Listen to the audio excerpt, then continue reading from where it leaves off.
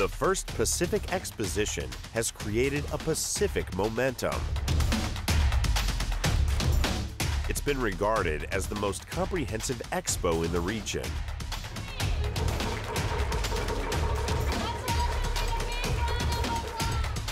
Attended by dignitaries, business figures, and visitors from 19 Pacific countries and territories, symbolizes togetherness and brotherhood. Promoted investment in tourism in Pacific countries with business deals of 104 million New Zealand dollars. In 2021, we welcome you to the second Pacific Exposition virtual exhibition. Amidst the COVID-19 pandemic, we aim to project optimism by connecting governments, businesses, and key stakeholders to discuss common issues with the Pacific people at the heart of the discussions, as part of a shared commitment to recover together and recover stronger. This exposition will cover current topics. The Pacific Talks will see prominent figures sharing their insights on regional priorities. As we're stepping towards economic recovery, find out what policies lie ahead in the Trade, Investment, and Creative Economy Forum. Hear the efforts to strengthen health infrastructures in the Pacific in the Health Forum. Building resilient tourism in a post-COVID future will be the focus of the Tourism Forum, whilst ensuring sustainable fisheries is the focus of the Fisheries Forum. Check out more than 200 virtual booths from leading businesses and our state-of-the-art business matching spaces. Expand your network by using the latest AI technology in our platform. Be a part of the Pacific's most comprehensive exposition. Welcome to the second Pacific Exposition. It's time for the Pacific.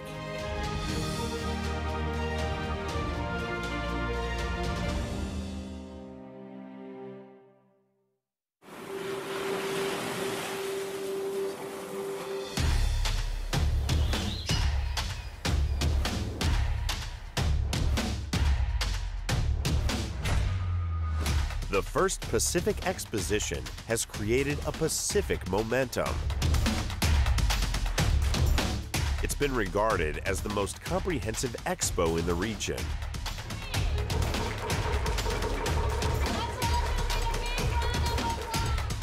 Attended by dignitaries, business figures, and visitors from 19 Pacific countries and territories, symbolizes togetherness and brotherhood.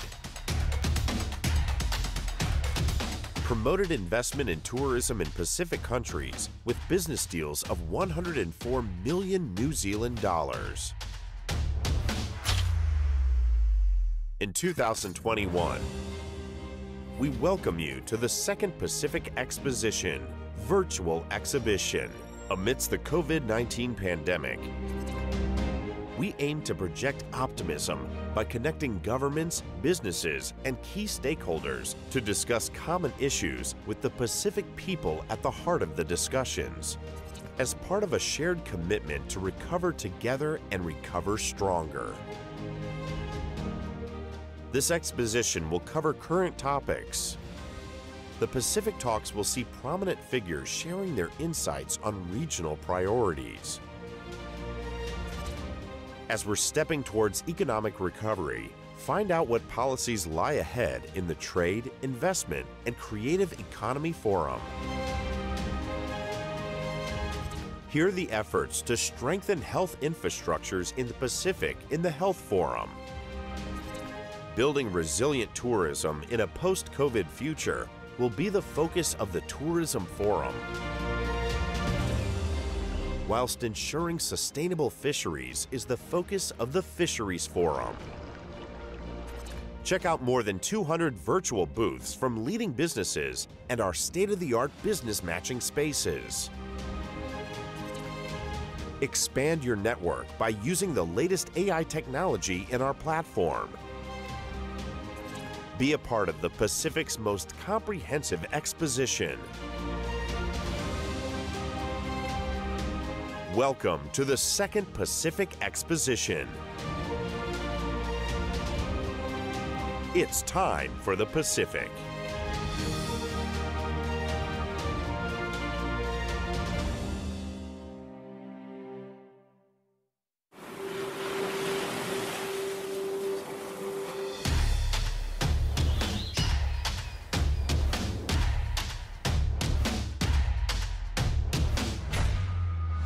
The first Pacific Exposition has created a Pacific momentum. It's been regarded as the most comprehensive expo in the region.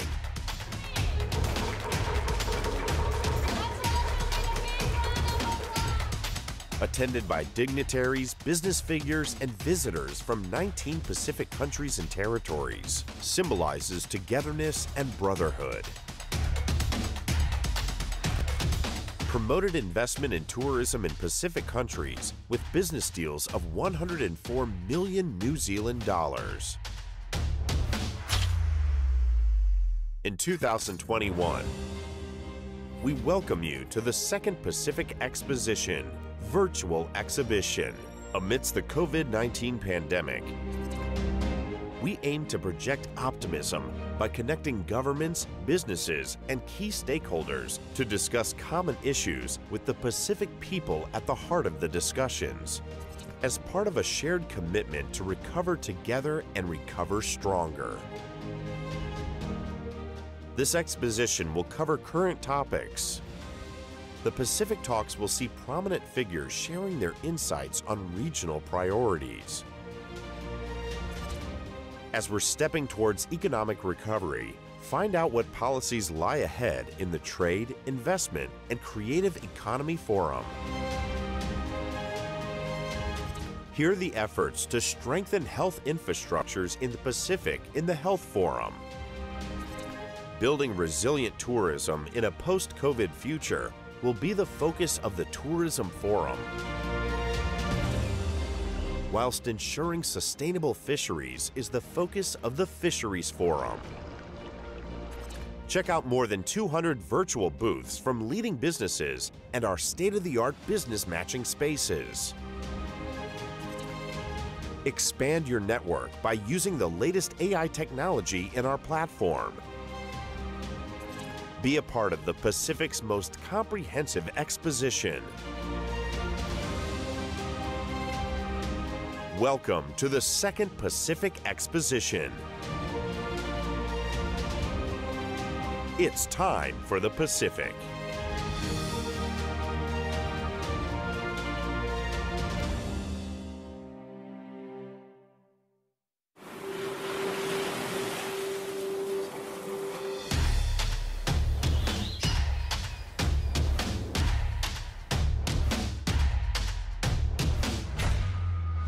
The first Pacific Exposition has created a Pacific momentum. It's been regarded as the most comprehensive expo in the region.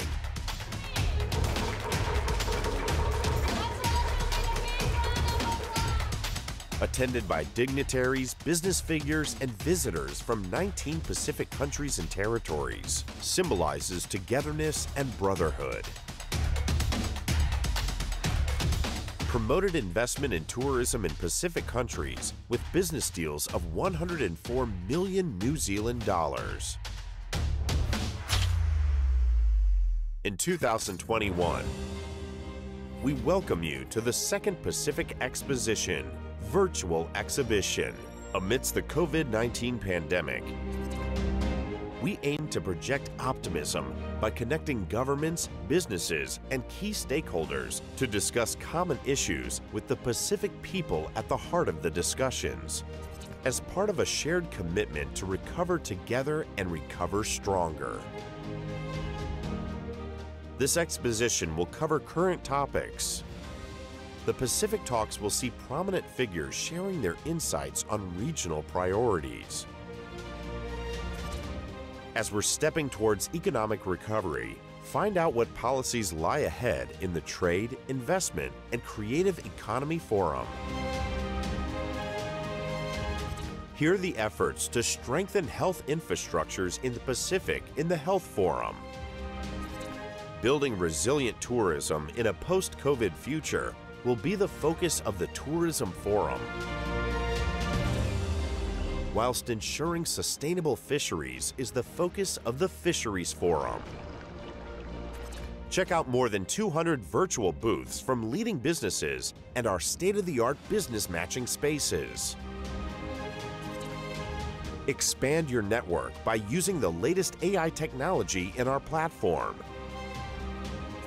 Be a part of the Pacific's most comprehensive exposition. Welcome to the Second Pacific Exposition. It's time for the Pacific.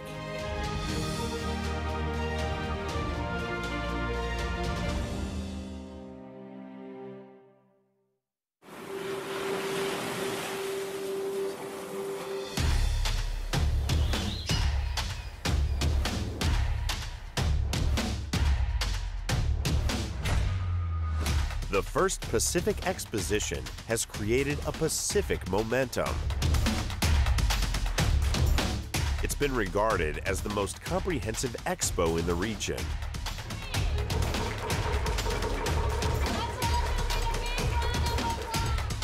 Attended by dignitaries, business figures, and visitors from 19 Pacific countries and territories, symbolizes togetherness and brotherhood. Promoted investment in tourism in Pacific countries with business deals of 104 million New Zealand dollars. In 2021, we welcome you to the Second Pacific Exposition, virtual exhibition. Amidst the COVID-19 pandemic, we aim to project optimism by connecting governments, businesses, and key stakeholders to discuss common issues with the Pacific people at the heart of the discussions, as part of a shared commitment to recover together and recover stronger. This exposition will cover current topics. The Pacific Talks will see prominent figures sharing their insights on regional priorities. As we're stepping towards economic recovery, find out what policies lie ahead in the Trade, Investment, and Creative Economy Forum. Hear the efforts to strengthen health infrastructures in the Pacific in the Health Forum. Building resilient tourism in a post-COVID future will be the focus of the Tourism Forum. Whilst ensuring sustainable fisheries is the focus of the Fisheries Forum.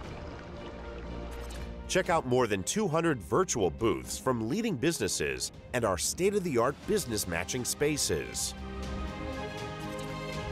Expand your network by using the latest AI technology in our platform. Be a part of the Pacific's most comprehensive exposition. Welcome to the Second Pacific Exposition. It's time for the Pacific.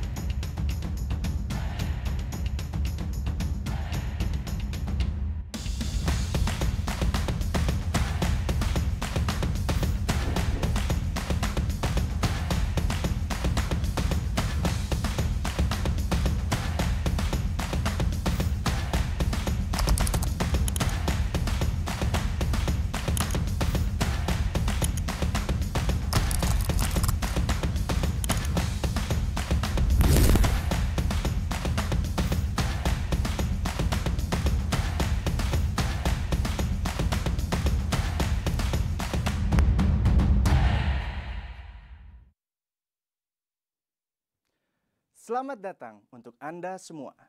Greetings from New Zealand. Excellencies, distinguished guests, ladies and gentlemen, welcome and thank you for joining us on this Trade, Investment and Creative Economy Forum at the Second Pacific Exposition. My name is Fernanda Aji of the Indonesian Embassy in Wellington. The theme of today's forum is Stepping Closer Towards Economic Recovery. Before we commence the event, allow me to briefly inform you with few housekeeping notes. The forum will be recorded.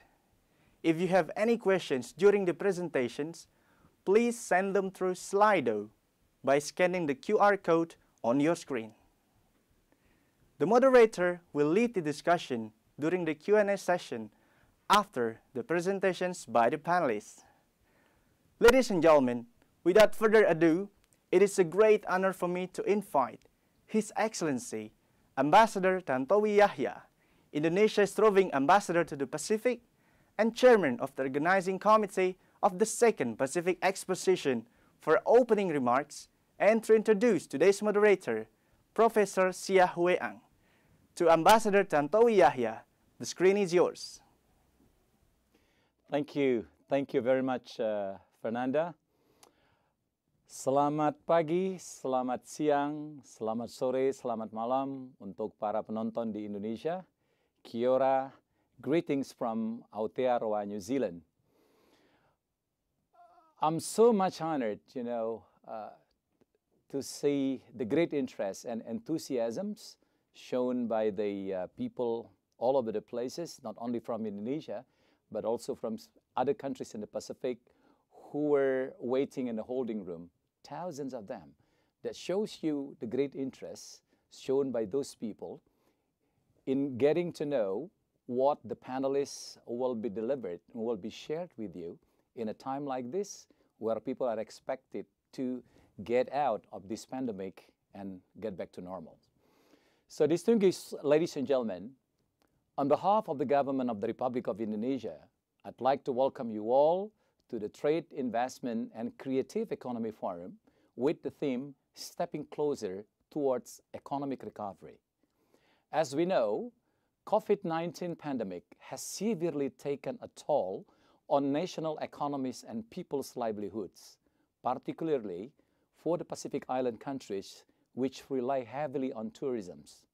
Tourism is one of the sectors that are hardly hit by the border closures. A combined market with more than 300 million people and $2.8 trillion trade value, the Pacific region is a very lucrative region and can potentially be the engine of growth amidst the tumultuous uncertainty of the world's economic recovery.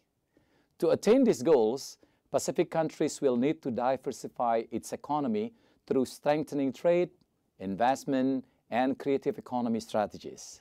Seamless flow of goods and services boost growth and contribute sustainable economy. Ladies and gentlemen, to bolster formidable economic growth, the creative economy industries play a pivotal role generating income of our people. Hence, this forum is held to cater discussions and brainstorming among us in answering questions such as, when will we go back to the heydays of robust economic development? When will tourists come to our countries? What business should I invest during this pandemic? So on and so forth.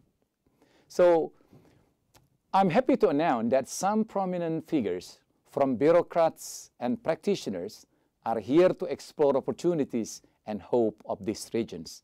They are His Excellency Luhut Binsar Panjaitan, Coordinating Minister for Maritime and Investment Affairs of the Republic of Indonesia, as our keynote speaker, and the panelists are His Excellency Muhammad Lutfi, Minister of Trade of the Republic of Indonesia, Honorable Dr. David Gillespie, Minister for Regional Health and Minister assisting the Minister for Trade and Investment of Australia, Sir Richard Taylor, CEO and Creative Director of Weta Studios New Zealand, and Mr. Simon Tucker, Director of Global Stakeholder Affairs at Fonterra, New Zealand. And to lead today's discussions, I'm pleased to introduce our moderator, Professor Sia Hui Ang, Director of the Southeast Asia Center of Asia-Pacific Excellence of Victoria University, Wellington. Professor Sia Hui Ang is from New Zealand. He is also the Director of the NZ's Southeast Asia Center of Asia-Pacific Excellence. In these roles, Professor Sia works closely with various stakeholders and companies on their strategies in Asia and Asia's engagement in New Zealand. Before joining Victoria University of Wellington, Professor Sia was Professor and Associate Dean at the University of Auckland Business School. Now, ladies and gentlemen, without further ado, I'd like to invite Professor Sia Hui Ang to lead today's discussion in this forum. Ladies and gentlemen, please welcome Professor Sia. The screen is yours, Professor. Terima kasih, Pak Tantowi Yaya. It's my pleasure to be here moderating this session, very important one for every one of us. Let me quickly introduce what today we are trying to cover. So welcome everyone to this forum, the Trade Investment Creative Economy Forum. This forum is convened under the theme Stepping Closer Towards Economic Recovery, as Ambassador has mentioned. The forum will bring in speakers from participating countries, and it's good to see some New Zealand presence here as well in the audience coming through. Now, COVID-19 pandemic has taken its toll on a lot of economies, and it's not just New Zealand or Indonesia, but also other parts of ASEAN, as well as the Pacific Islands as well. Now, of course, everyone relies on tourism, so almost literally every country in this part of the world get hit at the same time. Now, due to the restrictions for people movement globally, countries have no choice but to adapt, evolve, and learn to live alongside COVID-19, right? So, of course, we are talking about elimination strategy, but at some point, I suspect that we probably have to sort of try to live with it somehow. Pacific countries will need to diversify its industries, which shall be achieved through strengthening trade, investment, creative economy strategies. Now, the same will apply, of course, to ASEAN nations, as well as New Zealand economy too. Now, countries need to ensure that seamless flow of goods, services, and investment boosts growth and continue our sustainable economy. Now, as a market with more than 300 million people and $2.4 billion when it comes to trade value, the Pacific region is a very lucrative region, and the entire growth amiss in terms of the recovery as well. The PACER Plus, which sets the trading rules for the region and aim to make it easier for businesses to trade around the Pacific, plays an important role in this effort. Therefore, in this forum, we hope to learn from the speakers to share their knowledge around, and hopefully we will take away with quite a few of those things. Now, without much further ado, let me introduce the keynote speaker, His Excellency Luhut Binsar Padjatan, Coordinating Minister for Maritime and Investment Affairs of the Republic of Indonesia. His Excellency Luhut began his career in the Indonesian National Armed Forces until his retirement as a 4-star general in 1999. Following that, he has had an outstanding and long-standing political career. He was Minister of Trade and Industry in President Abdul Rahman Wahid's cabinet and Indonesian ambassador to Singapore from 1999 to the year 2000. He has subsequently served as coordinating minister for maritime affairs, from coordinating minister for political, legal, security affairs, and chief of staff to President Joko Widodo as well. In 2004, His Excellency founded Koba Sejahtera Group, which has interest in natural resources, electricity generation, and agriculture. Pak Luhut is chairman of Dell Foundation, which has established schools and a technology college for underprivileged students. He is also the founder of Luha Batik Patiwi Foundation, which nurtures young Indonesian talents. In 2011, Pak Luhut received the Ernst & Young's Entrepreneur of the Year Award in the Social Development category. Now, most recently, His Excellency Pajatan was appointed as Coordinating Minister for Maritime and Investment Affairs for the Onward Indonesia Cabinet. Under this new role, he is responsible for coordinating the following 9 ministries: Energy and Mineral Resources, Environment and Forestry, Transportation, Marine Affairs and Fisheries, Public Works and Public Housing, Tourism and Creative Economy, and last but not least, the Indonesian Investment Coordinating Board, the BKPM. Now, one of his many focus areas in his role as coordinating minister for the next 5 years includes to coordinate the dynamic marine debris agenda. Now, unfortunately, Pak Luhut cannot be with us here today because he's overseas or on the way to overseas. So, but then we do have a pre-recorded video for him.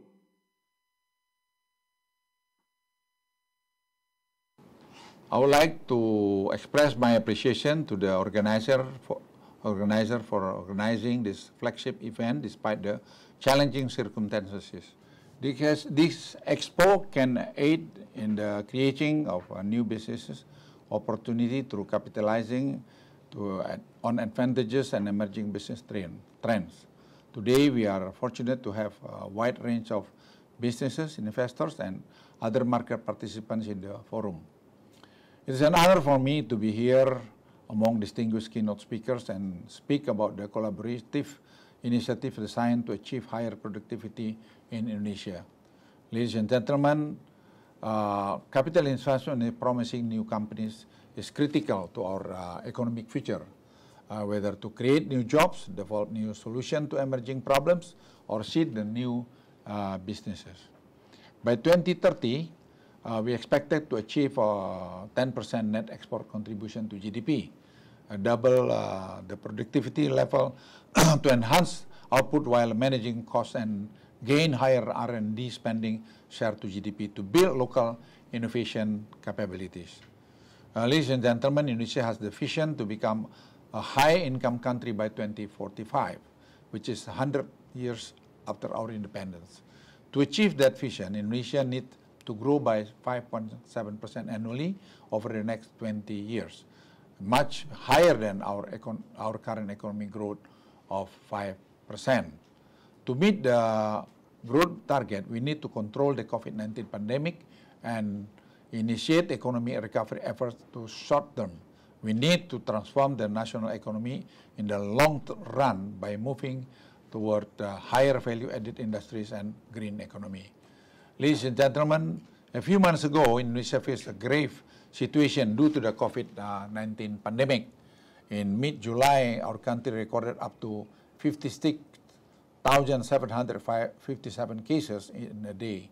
Health facility and isolation shelter were overwhelmed with the wave of positive cases. It was a difficult time for everyone. However, I relieved to say that the situation in Indonesia today has improved. We successfully reduced our daily infection rate by 99%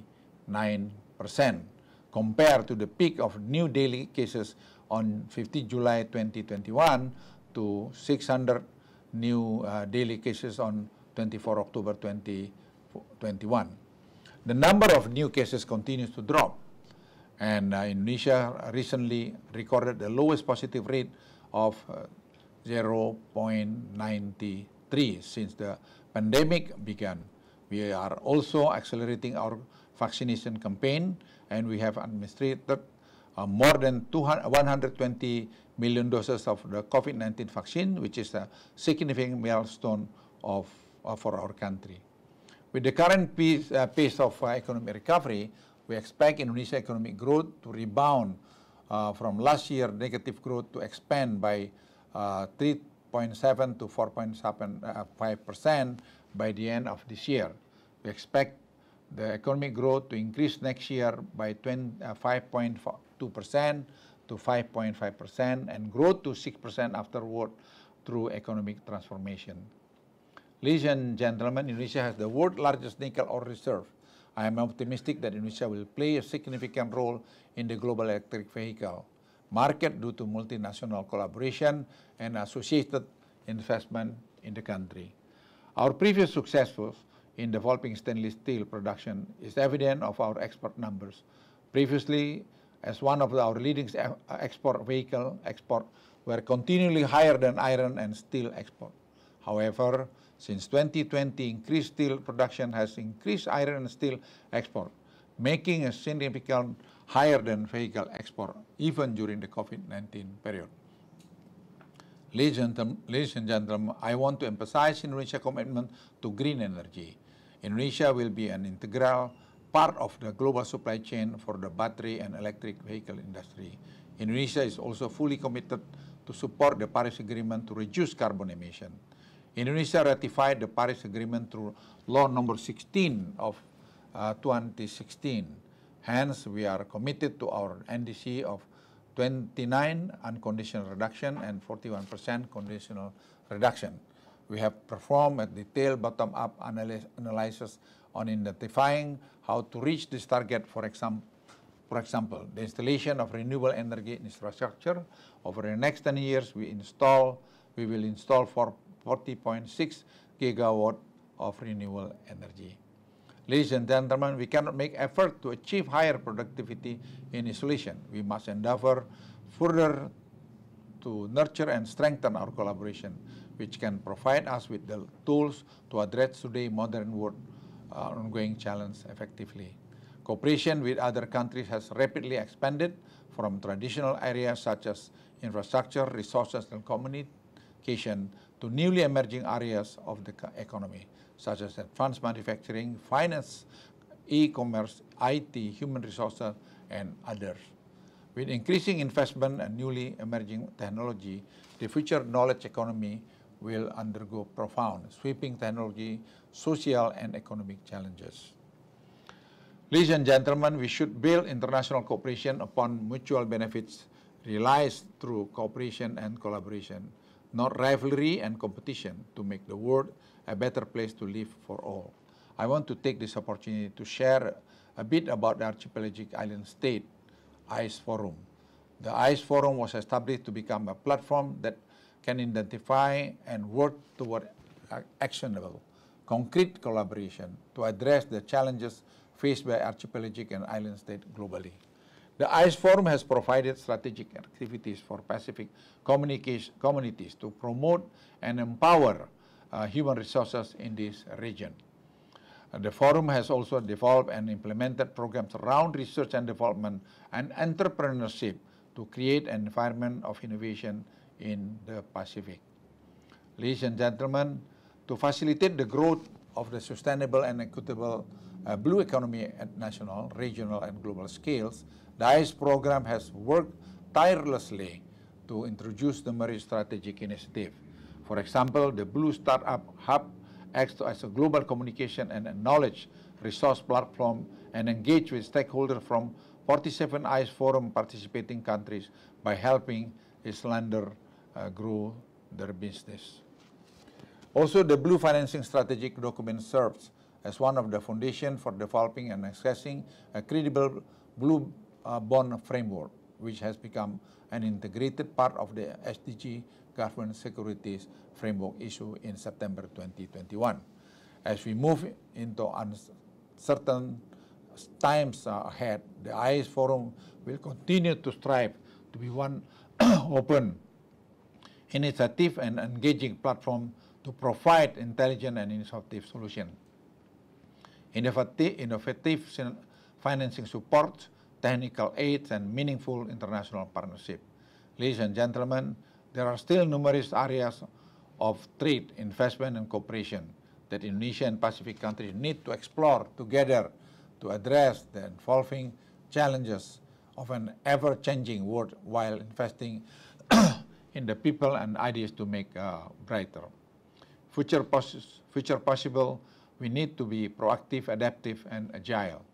In closing, I hope we can stay connected, work together, and support each other to forge and concrete collaboration that benefit all of us. Thank you very much.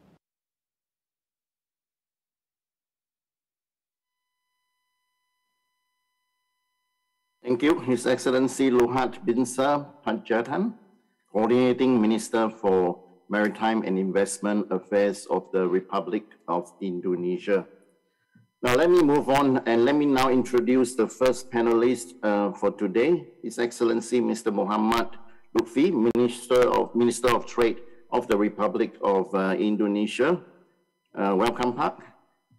His Excellency Muhammad Lutfi was appointed as Minister of Trade of the Republic of Indonesia on the 23rd of December 2020 by His Excellency President Joko Widodo. Prior to his appointment, he was the 20th Indonesian ambassador to the United States of America. This is his second time served as the Minister of Trade after his first one back in 2014. Pak Lutfi has held several leadership positions in the Indonesian government. Prior to his assignment as Minister of Trade back in 2014, he was Indonesian ambassador to Japan from 2010 to 2013 and chairman of the Indonesian Investment Coordinating Board from 2005 to 2009. Born in Jakarta, 1969, His Excellency Lutfi started his career journey as an entrepreneur. His true passion in nurturing young Indonesian entrepreneurs led him to become the chairman of the Indonesian Young Entrepreneurs Association from 2001 to 2004 and has been an inspirational figure for Indonesian young entrepreneurs.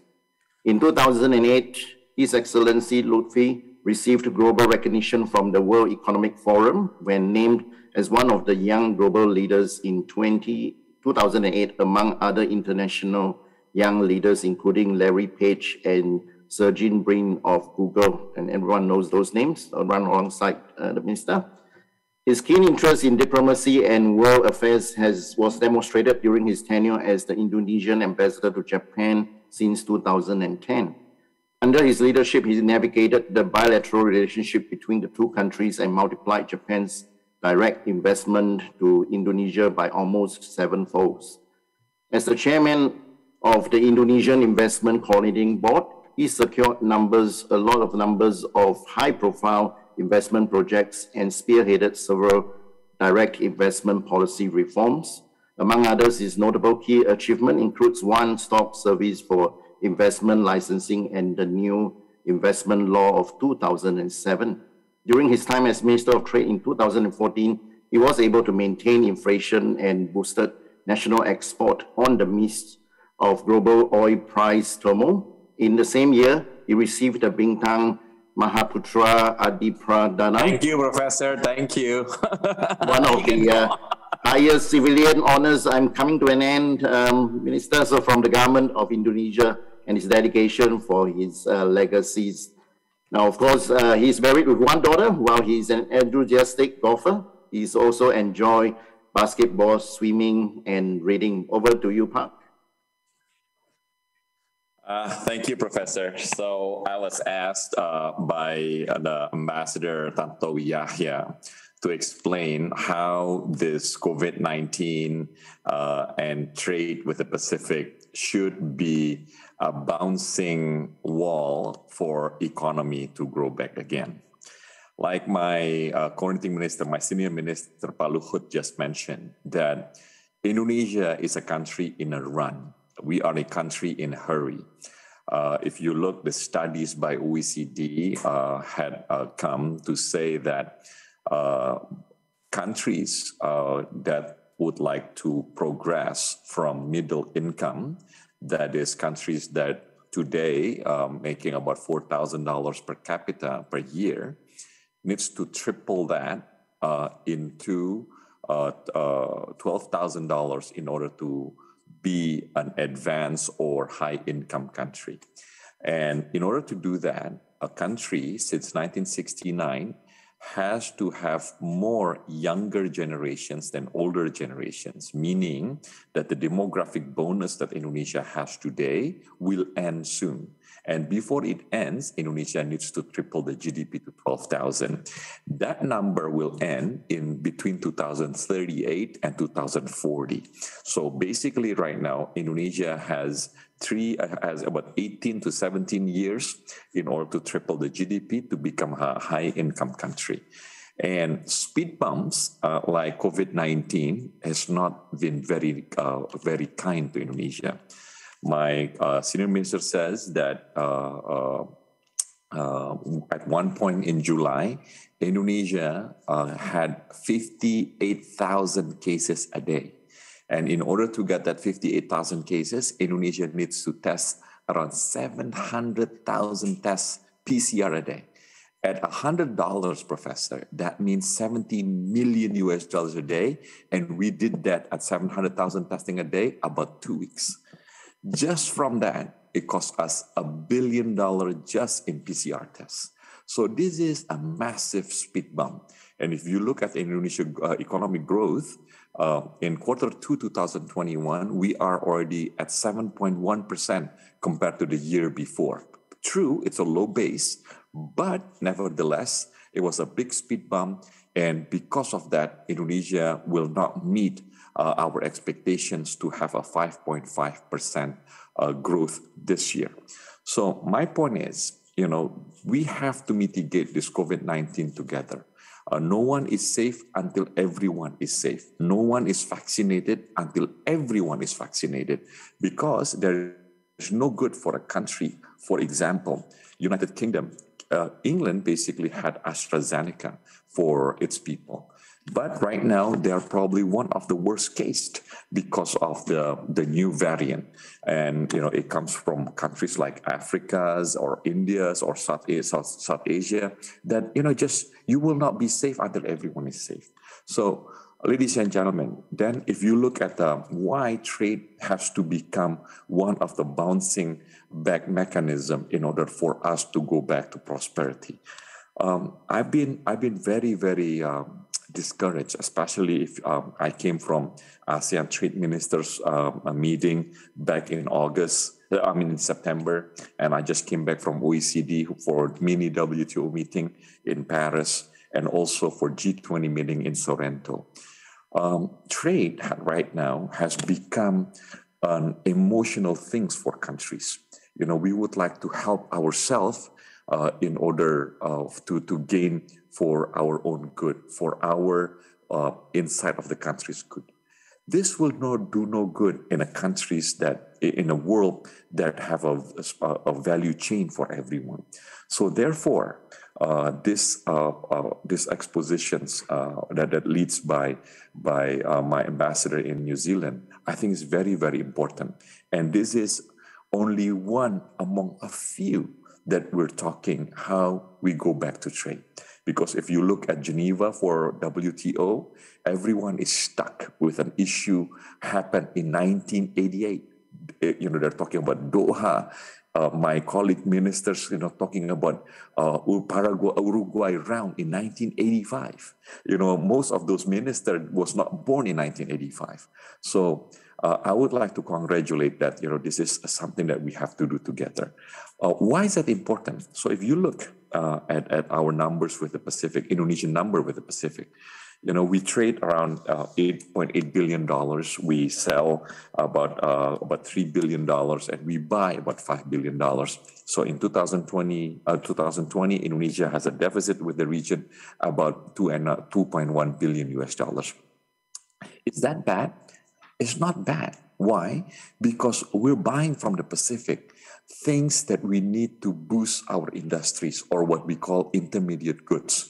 We buy lignite coal from Australia. What do we use the lignite coal for?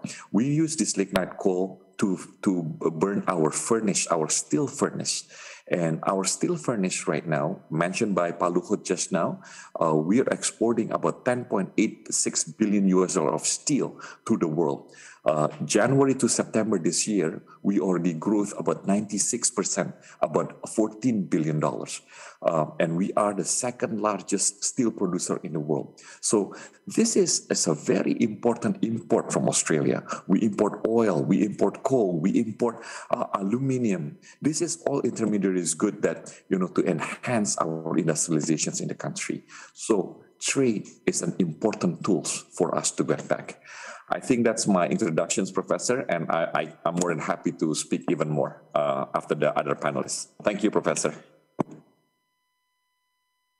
Thank Thank you, Park Luffy. I know you'll be leaving soon after this, so can I just, on behalf of the audience, ask you a couple of questions, if you can spare a couple of minutes with us. So the first one, now, how can international trade play its roles in speeding up the economic recovery in the Pacific region? Like I mentioned to you, Professor, that trade is a mechanics that I think for 2,000 years has one of the modality for us to progress, create efficiency, worse in competitions in the past, and because of that, we fight poverty. It's been tested through times, but now we have a different challenge. If it was in the past, because asymmetrical informations, we can create opportunity of that and create competitions. The efficient ones become winners. And because of that, the efficiency, we can create prosperity. That time has ended when Google and when asymmetrical information is not there anymore. So my point is, right now, it's a time for collaborations. Because this is a time of collaborations, we cannot just win ourselves, but we have to win together. My point was, because of that, the collaboration is important. Sometimes it's easy to say collaborations is easy to say, but it is not, because in collaborations, everyone has to bring their best to the table. And because of that, there is no winners or losers. There are only collaborations, collaborative efforts that we can split the income together. So this is a new thing. That's why digital economy is very, very important for the future. And because of this modality of collaborations, Professor, I think this is one of our methodologies in order to win in the future. And trade has to become a modality for us to fight poverty together. Now, just following on that, a quick question around free trade agreements, because Australia, Indonesia, and of course New Zealand as well is actually part of a lot of trade agreements together, right? How can that help the Pacific region, or how can we as a group, right, help the Pacific region to be part of this wider global value chain?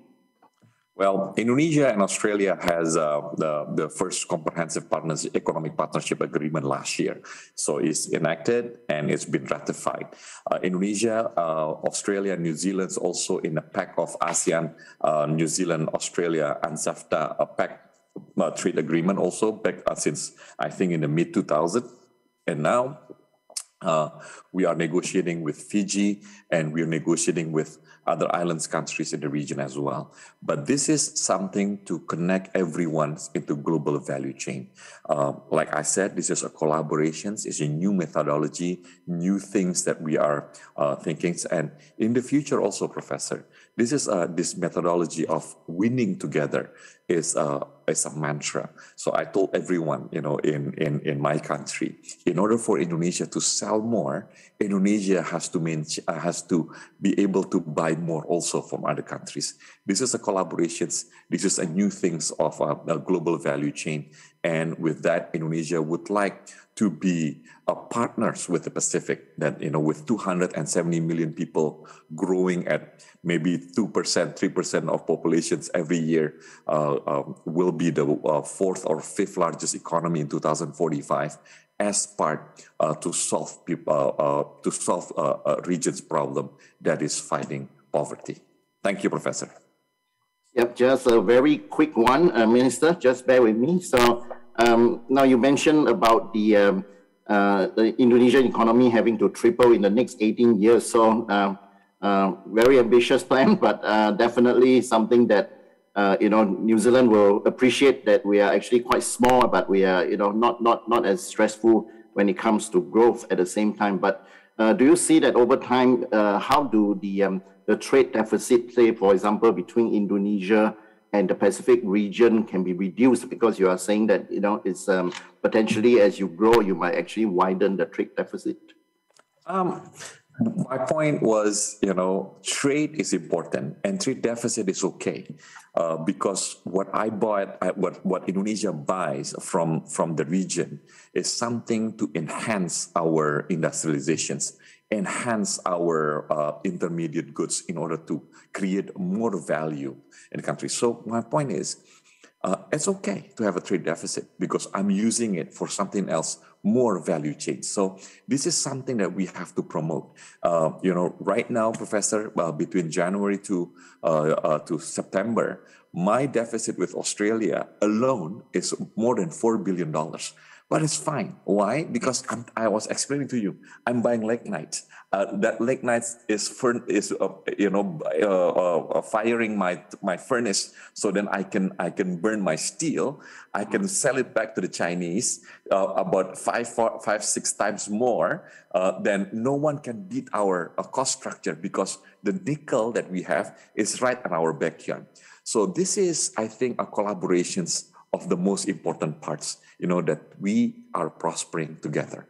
We have a lot of challenge, Professor, in the future, especially with the green economy. I saw Australia that, with a commitment of 0 carbon in 2050, tip my hat, and I'm going to talk to Dan Tehan and Damien O'Connor from New Zealand to make sure that, we are responsible for the world too, for this green economy and sustainable economy, but at the same time, create prosperity for the region.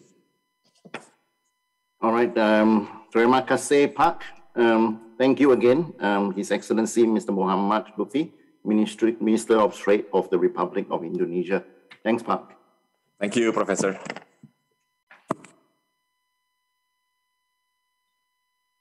Now, let me now move on. Let me introduce the second panelist, the Honorable Dr. David Gillespie, Minister for Regional Health and Minister assisting the Minister for Trade and Investment of Australia. Dr. Gillespie is the Minister for Regional Health and Minister assisting the Minister for Trade and Investment since July 2021, actually. It has been elected to the House, he has been elected to the House of Representatives for Lynn, New South Wales in 2013, 2016, 2019, and also is the current Deputy Leader of the House.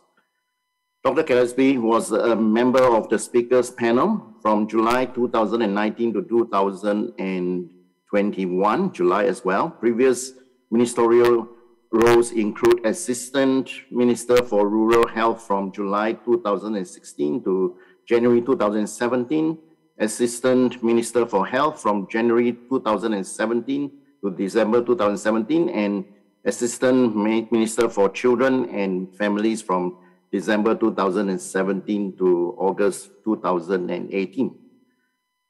Before entering the Federal Parliament, Dr. Gillespie was Director of Physician Training at Port Macquarie-based hospital from 1997 to 2010. He is also a gastroenterologist and consultant physician from 1991 to 2013, and a small business manager and company director as well. He holds a MBBS from the University of Sydney, the equivalent of a Doctor of Medicine, and is a fellow of the Royal Australasian College of Physicians. Again, unfortunately, Dr. Gillespie cannot be with us today. I have a pre-recorded video from him as well.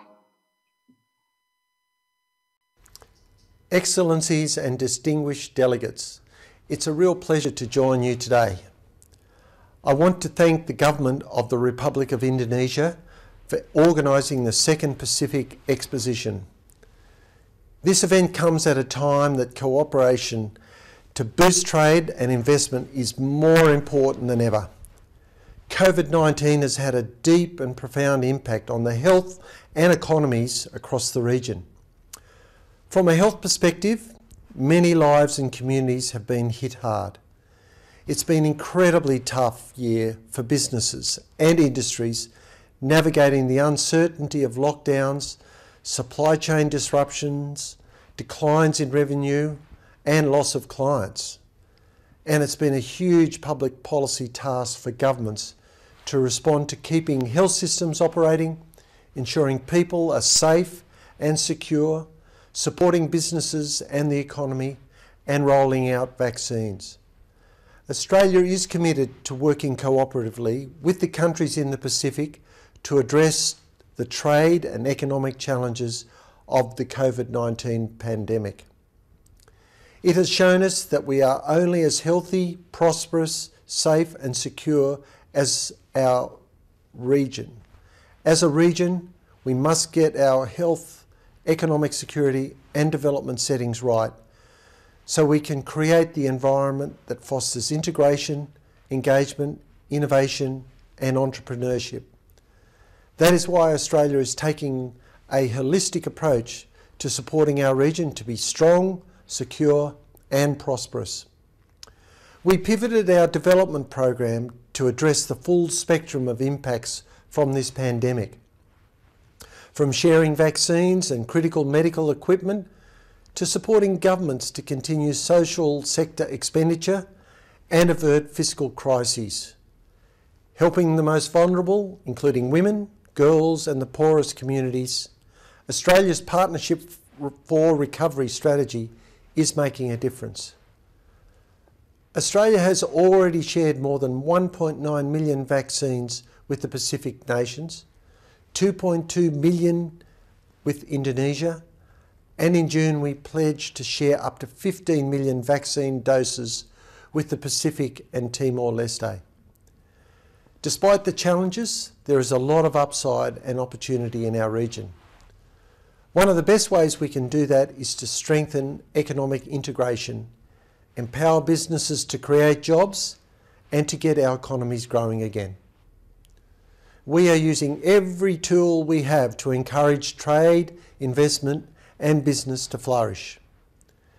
The entry into force of PACER Plus in December last year was a big step forward. It provides a platform for greater economic integration and to bolster more trade and investment in the Pacific. PACER Plus complements existing Australian activities geared to assisting Pacific countries increase trade and attract investment. I also welcome stronger cooperation between Australia and Indonesia, including to boost trade and investment in the Pacific.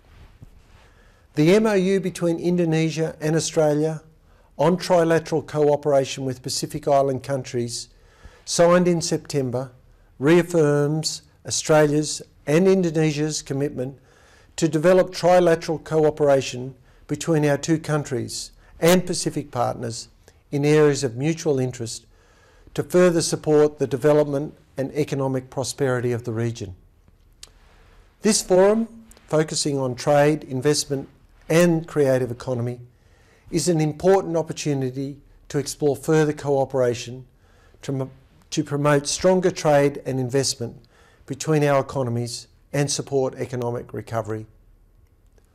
I'd like to thank all participants today and look forward to hearing the conclusions from your discussions on how we can work together on trade, investment and creative economy issues to build a more resilient region.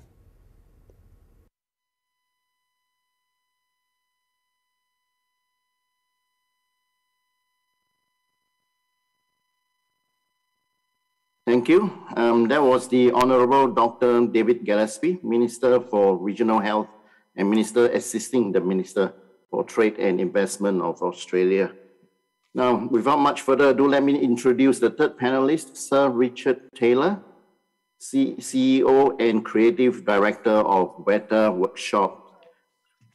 Sir Richard Taylor is the founder of the Weta Companies and co-owner of Weta Workshop, which he runs alongside his wife Tanya Roger in their home city of Wellington, New Zealand. With more than 30 years of experience working in the world's creative industries, Richard is the CEO and design and effects supervisor of this award-winning company. As a passionate creative at the core, creative person at the core of Weta Workshop, Richard collaborates each day with his colleagues and friends across a diverse range of artistic and technical disciplines. With 330 crew and 17 departments, the workshop can take on most creative challenges on offer. Richard has won 5 Academy Awards across 3 disciplines for special effects makeup, visual effects, and costume design. He has also received 4 BAFTAs, 2 VES awards, and more than 30 national and international awards for his work within the creative industries. In 2010, Richard was made a Knight Companion of the New Zealand Order of Merit for his services to film, New Zealand Entrepreneur of the Year, and 2012, he was named New Zealander of the Year. Richard and Tanya are patrons of the New Zealand Neonatal Trust and are heavily involved in the Wellington community, giving their time to charity projects and initiatives. Richard supports and assists the World of Wearable Arts, to which a lot of us know about it here in New Zealand, competition held annually in Wellington, and has been a guest judge in the competition for over 15 years. Richard has been a regular guest speaker to schools, universities, conferences, and with government delegations over the years. Weta Workshop has provided the design and physical effects for more than 15 films, numerous TV shows, and multiple location-based experiences, best known for their work on the globally acclaimed The Lord of the Rings, and a lot of those out there in the Pacific and ASEAN probably heard about that one, and the Hobbit trilogies, as well as the Chronicles of Narnia, King Kong, Avatar, District 9, and Ghost in the Shell, to name a few. Weather Workshop also operates a number of popular tourist attractions, runs a game studio, and produces high-end collectibles. They also specialize in the design and manufacture of location-based visitor experiences. Its tier award-winning work on the Gallipoli, the scale of our world exhibition, in collaboration with Te Papa Museum, has attracted more than 3 million visitors and becomes the most visited exhibition in New Zealand's history. Bug Lab is another spectacular hands-on visitor experience created by Weta Workshop and Te Papa, now touring internationally. Richard and Tanya co-own the children's IP and television production company called Kokiko Pictures, which developed the award-winning television shows Jane and the Dragon, The Witch Walks, The Kiddies, and the reimagined the Jerry Anderson classic Thunderbirds Are Go. Richard and Tanya also co-own Star Dog LP, a fine art and IP development company that helped bring to life Greg Broadmoor's The World of Dr. Gobots, a groundbreaking mixed reality game on the Magic Leap platform. Richard has spent more than 20 years working in China as well, building a highly respected relationships with local players as well as local and central government. Over to you, Sir Richard Taylor. Thank you very much, sir. That was quite the introduction. I hope I can now deliver a speech as full. And as I guess as Monty Python once said, now for something entirely different, I am going to tell you a little bit about what we've been up to through COVID, the challenges that we have had, and how we are trying to find our way through it, along with all of our colleagues and other business people here in New Zealand as we tackle the new lockdown. I have a video to play, and hopefully if that would be all right to play. So as has just been said, we're probably best known for our feature film work on multiple movies that some of you watching today may have seen. And that's given us a wonderful career, but we do a lot more than that. Primarily though, across multiple departments, we deliver craft-based experiences to people around the world, whether that be film or television, location-based experiences, museums, digital gaming, merchandising, etc. But the thing I thought I'd talk about today, and as a test case of really the challenges of the last couple of years, is a location-based experience that we chose to build in Auckland. We had been conceptualizing this early in 2019, never really appreciating that the world was going to be closed down by a worldwide pandemic. When COVID actually hit, my wife Tanya and I and my friends and colleagues here at the workshop had a very significant decision to make, because we could choose to basically put this on the back burner, count the money lost that we had already invested, and sit out the pandemic with the hope that maybe we could reinvent this offering again in the future. But on some level of retrospection, we made the decision that it was inappropriate for us to not forge forward with the thought that, if anything, that New Zealand was going to desire coming out of the back end of lockdown, it would be creative offerings. And we made the decision, therefore, to forge forward. We borrowed money from the bank, we invested heavily ourselves, and we began building in earnest, having spent a number of months conceptually designing and drafting up what we wanted to do. We couldn't have undertaken this if we didn't have an extraordinary partner in the Sky City team up in Auckland.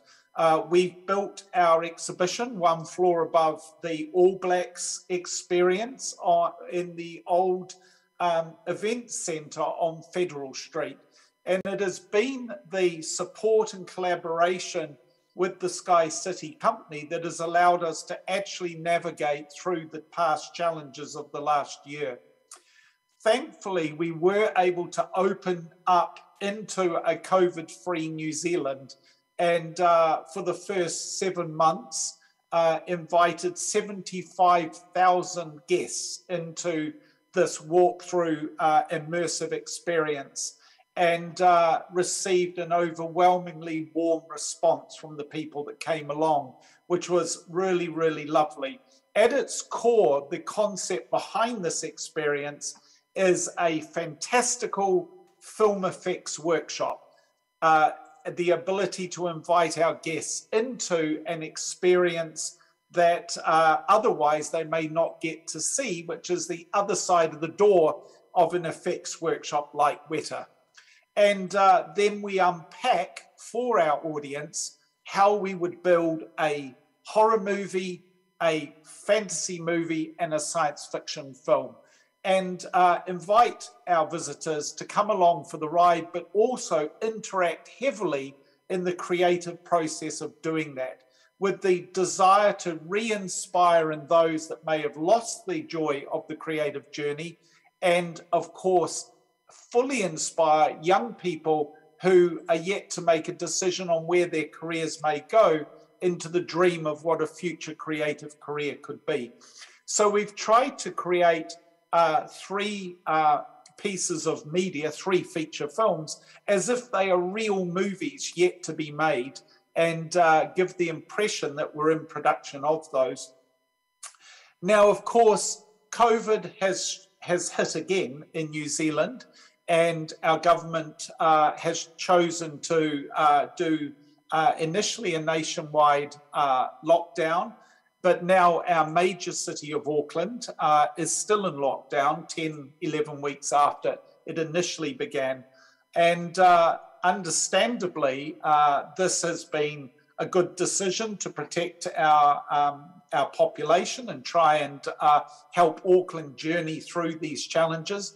But like all business owners in New Zealand, specifically in Auckland, this sets up its own extraordinary and unprecedented challenges. We, of course, want to keep our team together. So we continue to hire our team over the last 10 weeks. And they sit tight, enthusiastically, waiting to get back to work. But of course, not only are you paying your team, you're also losing the income that otherwise would be coming from the process of running a endeavour such as this. No different than any other business in New Zealand or now in Auckland, as they have tried to navigate around the challenges of COVID. And of course, it's a reality for companies all over the world. We are of the view that we must stay positive, we must stay in support of our team, we must focus on the positivity that we are going to come through this, we're going to come out of this, we are going to see our ability to reopen that eventually, of course, our borders will reopen and we will be able to once again share what we have been so inspired to build with so many people, and try and bring that little bit of delight and joy to those that may come and visit us. Location-based experiences, I feel, are an important component of the entertainment offering of the world. Film and TV are fabulous things to work on, and we've had a joyful career doing that, but you're always offering your work through someone else's medium, the medium of film, and often they will enhance what you have done and create something greater than what you initially built. But with location-based experiences, the audience see what you made and what you created raw and in the first person. And for creatives like ours, that is a joyful opportunity to really put your creative art out there and put your creative neck on the line. It gives a tactility and a reality to the environment. And in a world where we are entering another level of digital engagement, the ability to keep tactility and craftsmanship alive in people's lives is an important aspect of our creative journey, in my perspective. We, of course, though, are also excited about where the digital medium of interactivity is going. We're very focused ourselves on the near future of the metaverse. We're excited by the fact that we can try and create new masterworks that may sit within the metaverse. And for young creatives that are training right now at universities and polytechs around the South Pacific and Asian region, there is no greater opportunity than today to indelibly stamp your mark on the creative stage of the world because of these new platforms and these new opportunities to create really a new renaissance coming out of the back end of the COVID crisis. As we have seen with humanity again and again, right across history, crises inspire creative endeavor. They inspire a renaissance of thinking, of doing, of inspiring in the creative medium. And it's lovely to think that there will be a highly trained, highly inspired group of young designers, creatives, makers, able to take on these challenges and enter the workforce ready to develop this new world and this new renaissance that we all desire to move into. Of course, we need that constitution as well for whatever we're going to be offering through the metaverse, but that's another subject that we can consider as we go forward. I'm very happy to answer any questions if I've still got a few minutes left. Hi, Richard. If you don't mind, we actually do the Q&A right at the end. So I'm going to ask the audience to hold their horses. Okay, I can keep. Would you like me to just talk a little bit more about what we're up to? Oh, yes, sure. Of course, any updates would be nice. Okay, well, we thankfully, with respect to our film work, we can still work remotely in New Zealand for clients around the world.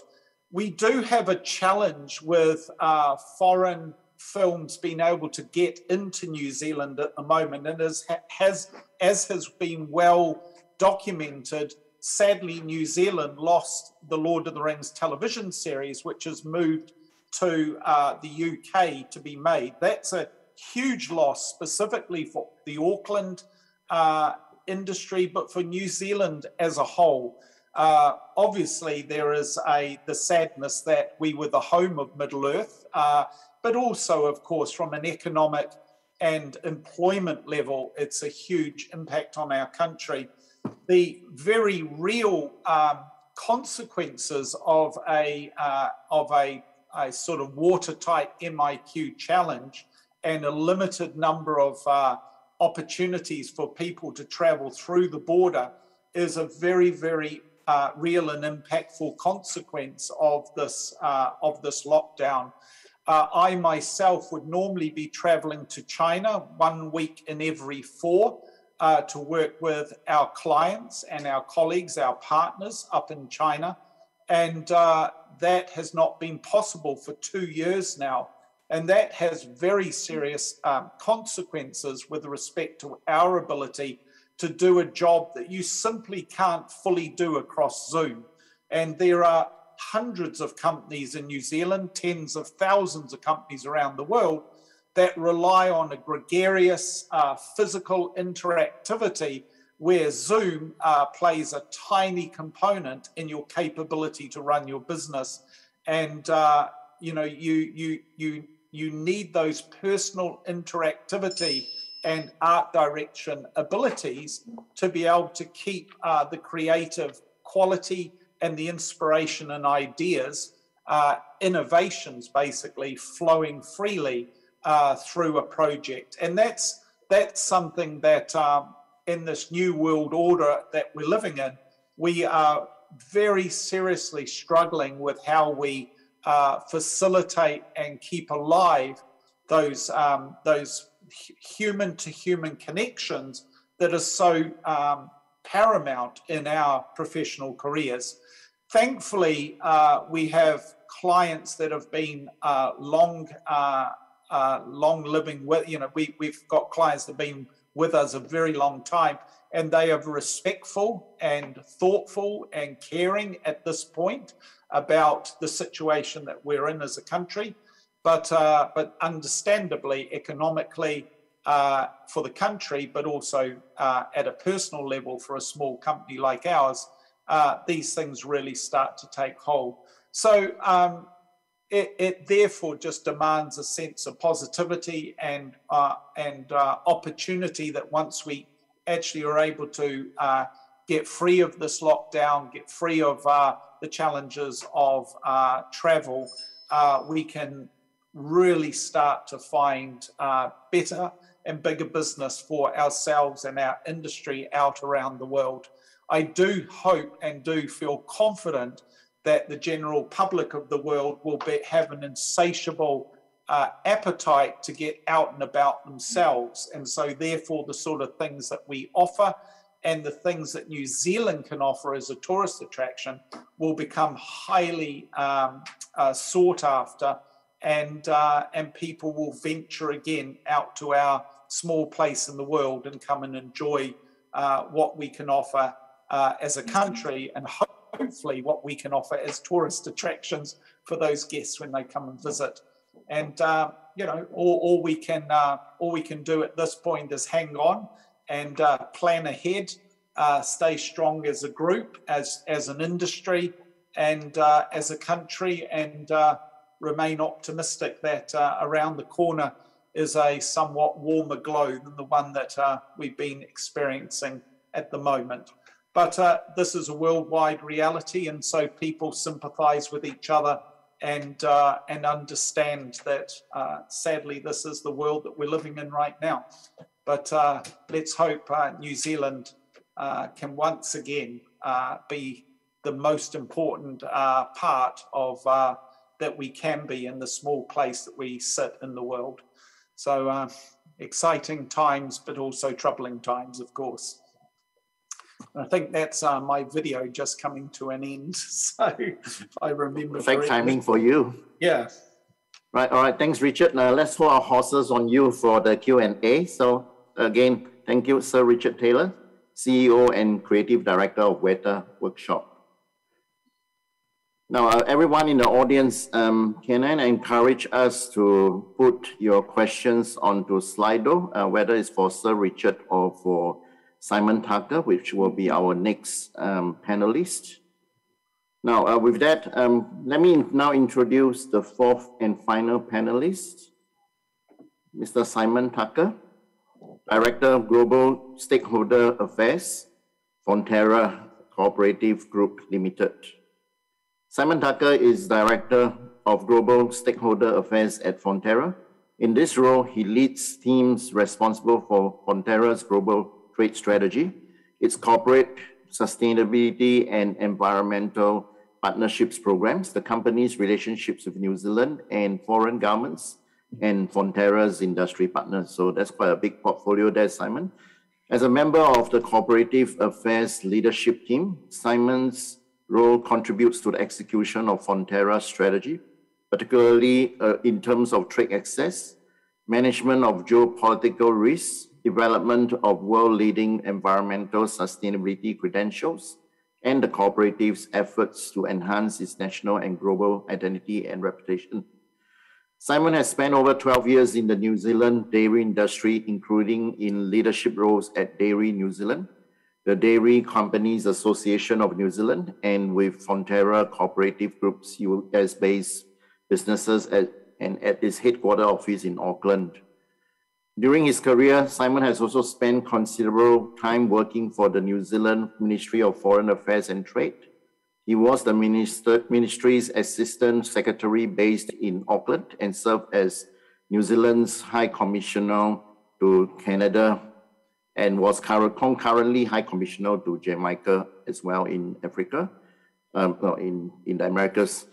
Now, earlier diplomatic assignments, including postings as counselor and head of trade team at the New Zealand Embassy in Washington, D.C., and 3 years at the New Zealand Embassy in Tehran, Iran. He also spent several years working in Parliament as advisor to the Minister of Trade.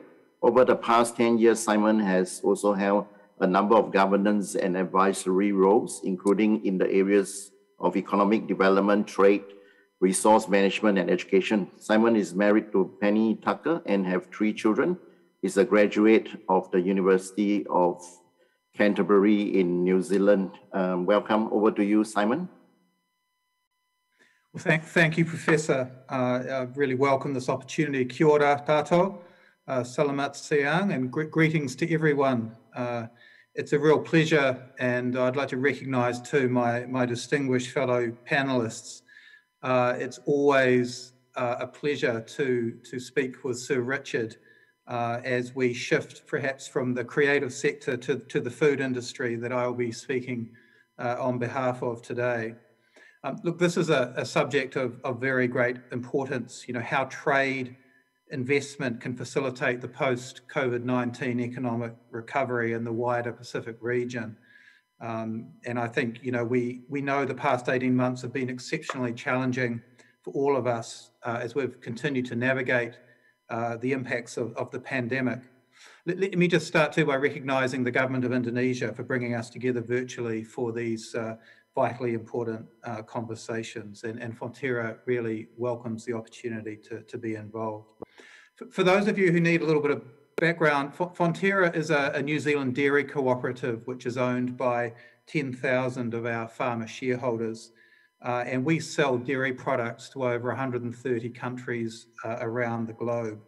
The Asia Pacific region is very important to us, and it's an integral part of our global supply chain.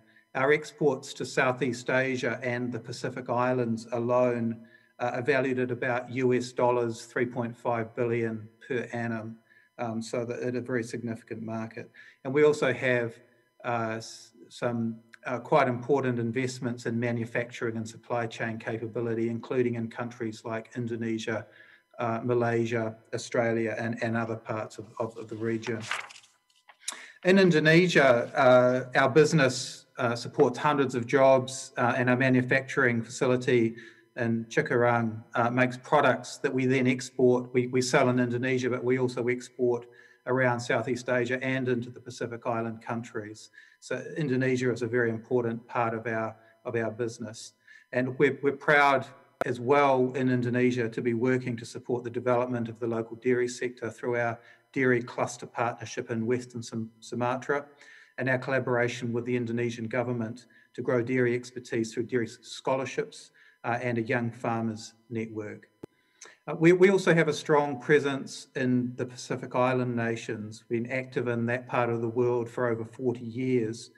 We have some long-term relationships with 18 key markets. Our consumer brand, Anchor, well known in New Zealand and in many Pacific Island countries. And I think our commitment to the Pacific reflects New Zealand's close political and personal ties with that region. And the dairy nutrition we supply there is something we're very proud of to be contributing to the well-being of the Pacific Island communities. So I just want to talk very briefly about how we've navigated COVID to date, because the past 18 months has been historically challenging for businesses across the region as we've dealt with COVID-19. And look, while huge challenges remain, I certainly want to recognise that economies and countries with tourism as a major part of their economy have really suffered hard.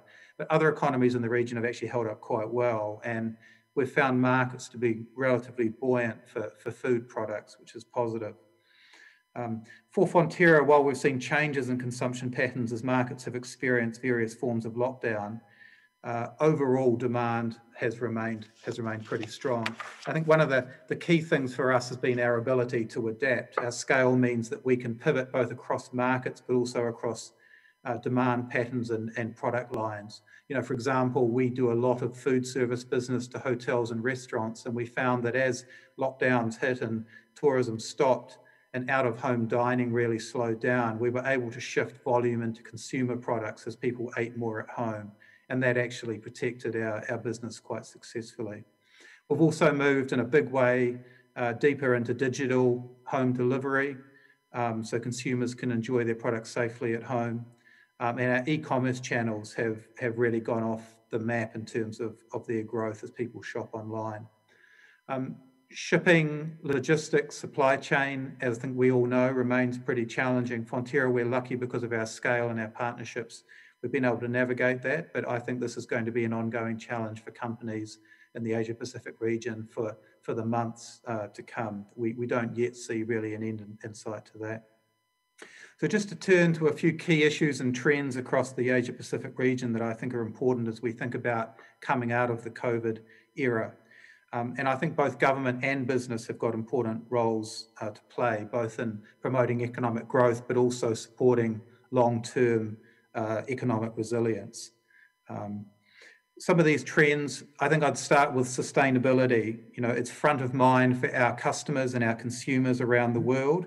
And I think it's crucial that despite COVID, we do not take our eye off the challenge of climate change, and I think climate change and finding ways to reduce emissions is of particular importance to the Asia Pacific region and to our brothers and sisters in the Pacific Island countries. We're proud that New Zealand dairy is the most carbon efficient in the world. We can deliver dairy products anywhere in the world and they will have a third lower carbon footprint delivered than the global average. So we think that our company and our industry has an important role in investing in research and development around low emissions food production, and so that we can meet not only nutritious food demand, but also environmentally sustainable food demand.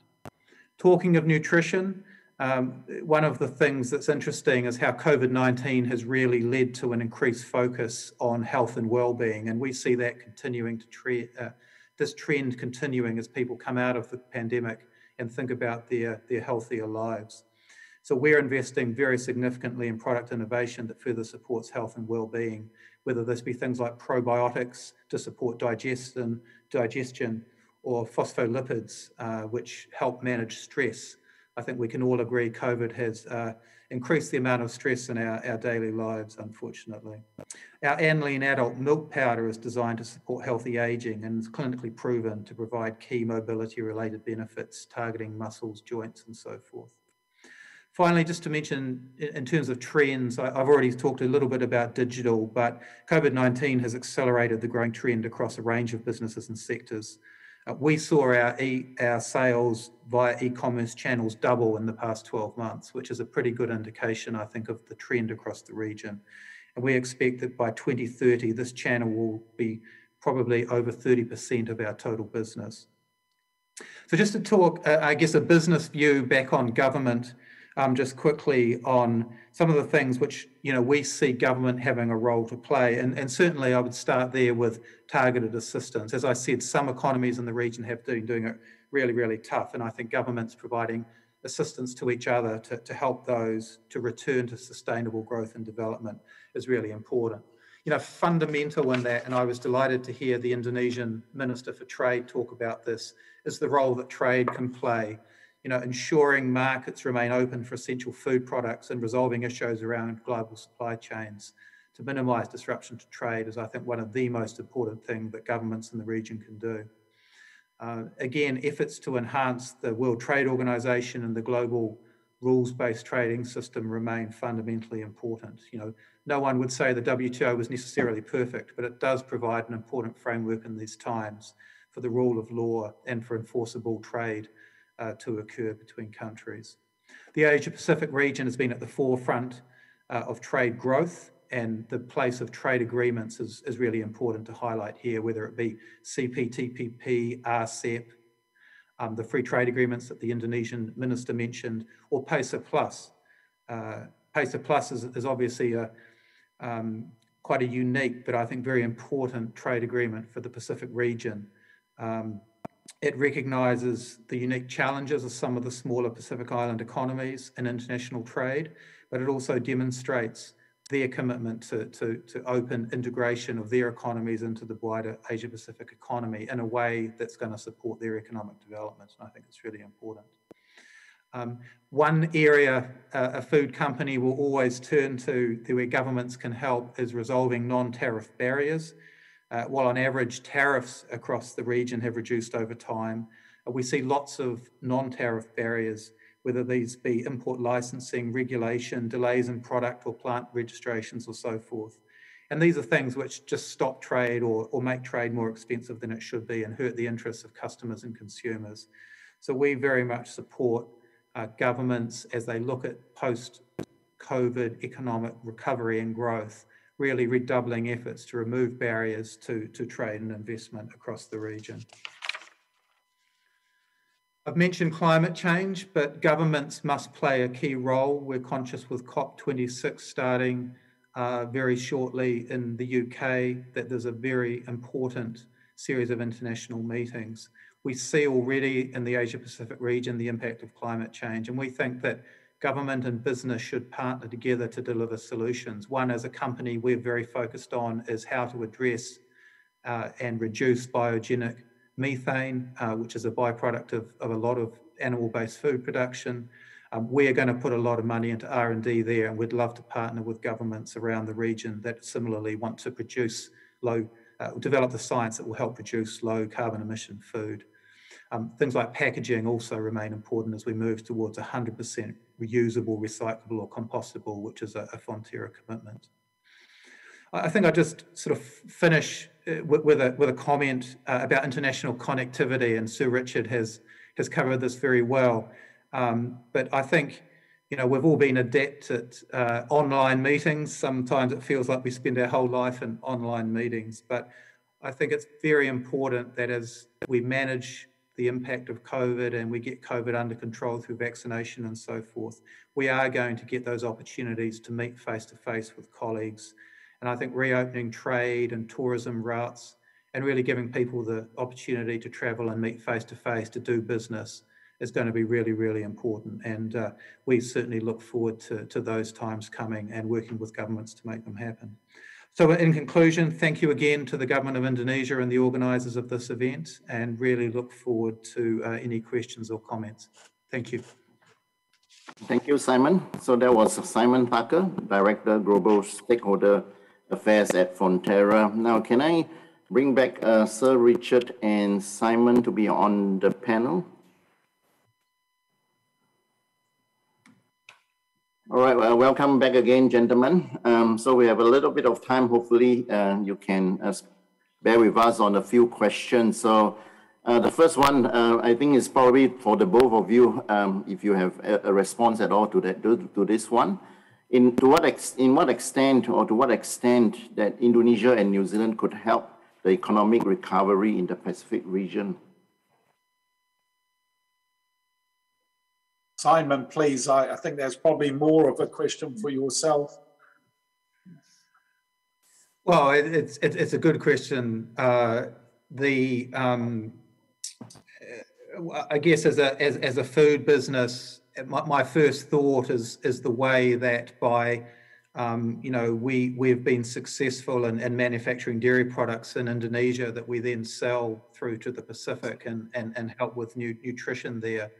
You know, and I think many of the Pacific Island countries are very dependent on tourism, and I think finding ways as those industries get rebuilt to make sure that the supply chains, so that some of the food products which they need for that tourism industry to be successful will continue through.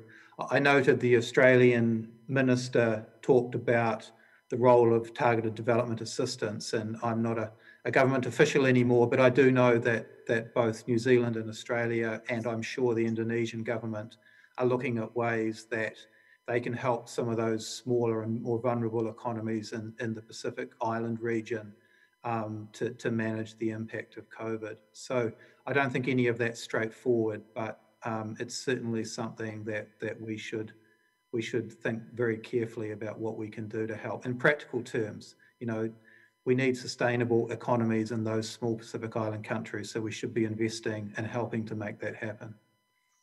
Perhaps, Sir Richard, you could do some fantastic virtual experiences, give you a reason to visit some of the Pacific Island countries. Yeah, well, that's I take that on board, Simon, because New Zealand has always been one of the primary gateways to the South Pacific. But New Zealand technologists, hopefully, and maybe in combination with those from other regions, could develop virtual experiences that allow people to travel to these countries initially before traveling there physically. Obviously, also the film industry is significantly contributes to our New Zealand economy. And in turn, the New Zealand film industry has used the South Pacific country locations from time to time. So there is a roll-on from the New Zealand film industry being strong and dynamic and viable again for everyone across the South Pacific. Obviously, the greatest outcome from your question would be co-production opportunities between our two countries, because that benefits everyone hugely. And it'd be great to think that this may spurn ideas that inspire those sort of co-production potentials. Right. Thanks, Richard, for picking up Simon's challenge. Now, I got a follow-up question on this one, right? So if we were to promote a lot on the virtual tour or virtual tourism even, so to what extent that might actually affect the landscape of tourism moving forward? I don't think it would have a negative impact. I think it would only have a positive impact, because it would be a fabulous way for people to have an initial introduction into a world that they don't know. And a huge percentage of the world's population do not have the luxury to travel.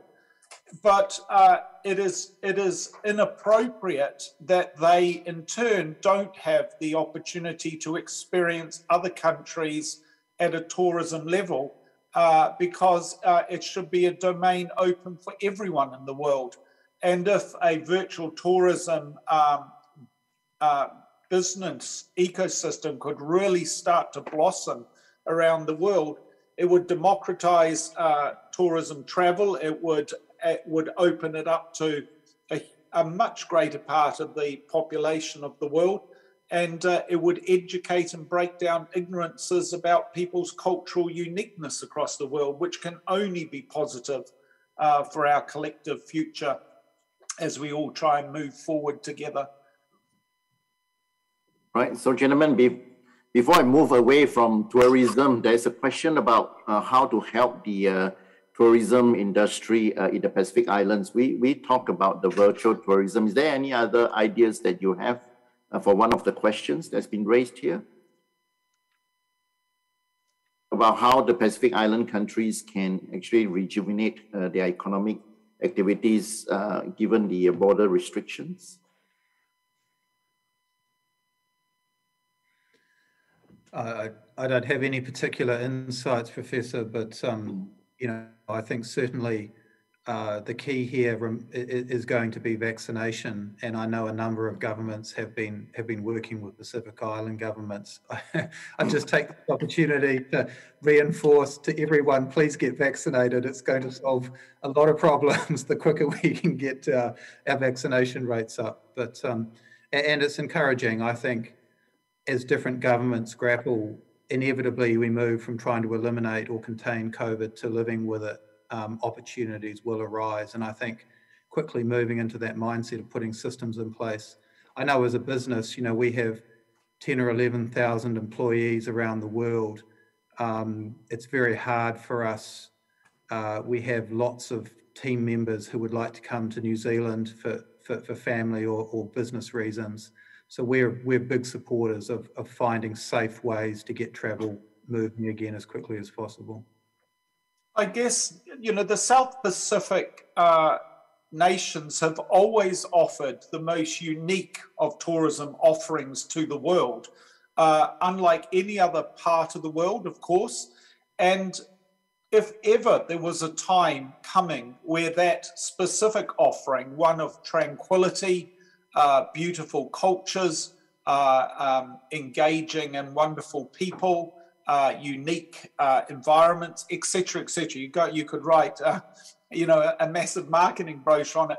Is going to be so sought after by people that have been in lockdown, harried by their urban worlds that they have been stuck in for a very long time. You've got to think that the nations of the South Pacific can offer to a very large percentage of the traveling public of the world something that people are going to be craving for. So if they're able to get the marketing message out to the world once the borders open and we see a 90% vaccination rate across the world, you can only imagine that that tourism will pick up and there will be positivity for these countries. I know that's very wishful thinking, and I'm certainly the furthest person from an expert on tourism to be talking, but when I think about just what New Zealand is going to be able to offer to people that have been caught in this perpetual groundhog day of a life, I hope that we can offer something very, very special and will bring people back again. Thank you both. The ministers from Australia and the ministers from Indonesia as well has talked about collaboration. Right? Does this term ring a bell when it comes to business future of companies such as Weta or Fonterra in relations to collaboration around the Pacific region? Our business is entirely about collaboration. If you think about the primary medium that we work in, which is film, and you think about the primary individual, the director that makes film, what is the most significant attribute that individual needs? And that is the ability to collaborate. Unless you're making a small stop animation movie in the back of your bedroom, no filmmaker can do it without collaboration. The film industry likewise needs to be so invested in a sense of collaboration. It always has been, and more so than ever, it will need to be as we find co-production partners and collaborators that will allow us to make content and product that can travel across borders, across cultures, and inspire new and exciting stories. And those stories are going to often be born out of in-depth collaboration between countries just like our own. Yeah.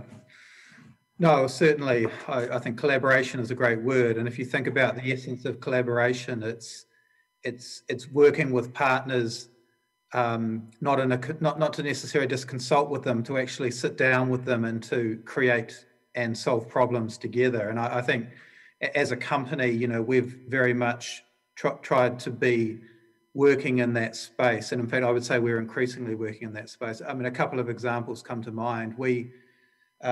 we recently reached the milestone of our food service business cresting $3 billion of annual turnover, and it's really only been a business we've been running for about 10 years. But what we do in that case is we have our chefs, we've got, it must be tens of chefs around the Asia Pacific region where they work alongside our customers to actually create products using our ingredients that the customers want and which we think we can deliver. And that whole model, that $3 billion basis, is fundamentally based on collaboration. And you know, we have people in Indonesia, for example, working on that basis. I mean, I think the other thing, perhaps some of the really major global challenges we face, and I mentioned a little bit in my remarks around climate change. You know, we need to find a way to produce low carbon food, and the nutritional density of dairy is excellent, and low carbon dairy is a fantastic nutrition source with a good environmental footprint, but we still need to crack some challenges, particularly around methane, how to reduce methane from cows. And that's going to happen through massive amounts of international collaboration. I think in the same way you saw how the global scientists collaborated to develop vaccines for COVID very, very quickly. You know, we'd like to see the same sort of thing happen to address some of these really, you know, big challenges around science for climate change. But certainly Fonterra is very, very up for that approach. I just comment, Simon, I saw what you're describing with your chefs collaborating with in-market locals at a first-hand level when I was invited on a governmental trip to China, and in Guangzhou we went to one of these centers run by your team, and it was extraordinary that interweaving of local tastes and local needs at a food level with New Zealand's ability to really weave magic out of the dairy products at hand to produce new foods that were selling prolifically into the market. And, you know, New Zealand is a small country in respect to the world. And when you're a small country at one of the furthest points before hitting the South Pole in the world, you have to collaborate. We are a nation of collaborators. Our country is really, you know, whatever government is in power at any time, each government, each consecutive government promotes the idea of inter-country collaboration. And it literally is something we grow up with. It's in our very being. And I don't think there's a New Zealander that doesn't see us as a nation of collaborators and capable of interacting at a very powerful level with others around the world.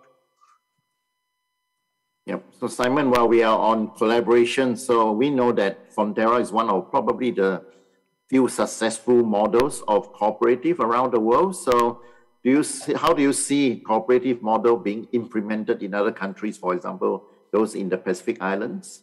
Would it be possible to do that? Or? Yeah, I was thinking where Richard was speaking, I mean, a cooperative is about as collaborative as you can get. And, you know, we're very, very proud.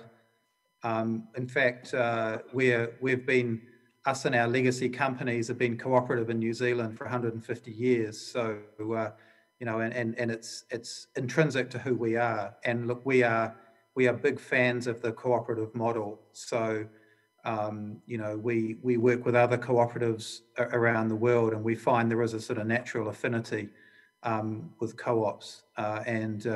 So yes, short answer, I think the cooperative model, it's a great way for the people who produce the food, for example, where dairy is concerned, to actually own the company that produces it for them. And it provides that strong sense of identity and vertical integration. But also we find, because the business is owned by the families who produce the food, they take a long-term intergenerational view. And I think that's very consistent with Pacific Island cultures as well. And I think it's a really positive idea. Thanks, Simon. So off to you, Richard, again. I'll make sure I try to read this question correct. So So one of our greatest concerns from a design perspective was how do you personify trees, as in plants and trees? How do you bring them to life and have them interact as complex, invigorated characters? That's wonderful. Obviously, James Cameron touched on that so significantly through the inspirational ideas within the movie Avatar, a symbiotic, engaged organic life form through trees that are one with humans and humans at one with plant life. I think for too long we have ignored the fact that we are just entirely organic organisms on this planet, needing to be symbiotically engaged with each other. Maybe it's just caught up with us finally at the tail end of the 20th century, going into the 21st century. The question is a little bit intangible for me to answer, but I think we look forward to the person that cracks that in the real world and it steps out of the realms of fantasy filmmaking, for sure. I think we are getting there because, people are making robots to be, hosts in the households these days. So, well, just the fact that we're seeing, we're seeing councils that are demanding that homes provide all of their own energy through solar panel placement on houses. The fact that you have to be able to provide your food source for the residents within the house from the piece of land that the house is on, food forests. This to some degree is the very small and first steps of a public engaging with their environment in a much more paternal, thoughtful, graceful way. For too long, of course, we've treated the planet on which we live in a very blunt and coarse way, and it's wonderful to see such extraordinary endeavours unfolding around the world, where there is a sensitivity unfolding towards the place that we sit upon this world. Right, just moving on from trees, so I'll go a bit larger than that, Richard. So how can the creative industry be developed in the Pacific region, knowing that the region has a very rich culture and natural beauty to come with it as well? I've said before, there's 1,000 Lord of the Rings stories waiting to be told in our region. Tolkien wrote the sweeping epic piece of literature by drawing on the cultural reference points of Britain and Europe. But any region in the world is possessing of similar inspiration, no more so than the diversity and uniqueness of the Pacific region. And it just waits dormant for the right writer-director to capture the first of these stories and unfold them. Of course, many have before, but it's not until a piece of mass media entertainment reaches the scale of a Lord of the Rings type film, a Avatar scale movie, that it truly has the level of pop culture imprint across the world that causes a shift in awareness and perception of a culture and of a nation, of a region, as we saw 20 years ago on the release of the first film, A Lord of the Rings, and the impact it had on New Zealand at a tourism level, at an awareness and cultural level. It all comes down to ultimately individuals who have the commercial support of their governments, of their local industries, and the inspiration of the stories waiting to be told. I got a question just while you mentioned the Lord of the Rings, the Academy Award winners. So So, and you have mentioned about, how we can, hope that the borders are going to be open at some point, but at the same time, we just have to try to sort of like survive in this mode now. So, how would WETA continue to actually dream up the next Academy Award winning? Be it out there, the lot of something, or? Yeah, well, it's interesting. You never set out to win an award. You set out to produce a beautiful piece of entertainment that will engage people. And it comes as a wonderful exclamation mark at the end of the sentence if an award is won. But taking your metaphor of an award as the sort of pinnacle of endeavor, for us, we collectively are always focused on just trying to do the best work we possibly can. We don't for a moment profess to be the best in the world, but we want to be the best we can be in the world. And it's a domain that can be held by anyone, anywhere. It's obviously a sense of self-belief. It's a sense of certainty in the collaboration of those around you, and it's an awareness of the fact that you've got to toil to achieve. And I think Fonterra would be a living example of that in our country. Most New Zealand businesses speak to that firmly, and there are multiple successful companies in New Zealand that through very hard work, collaboration with their nearest and dearest, and the inspiration of just giving it a go and proving that we can hold a place on the world stage from our small region down here in the South Pacific is something that we must continue to possess. And long may it last.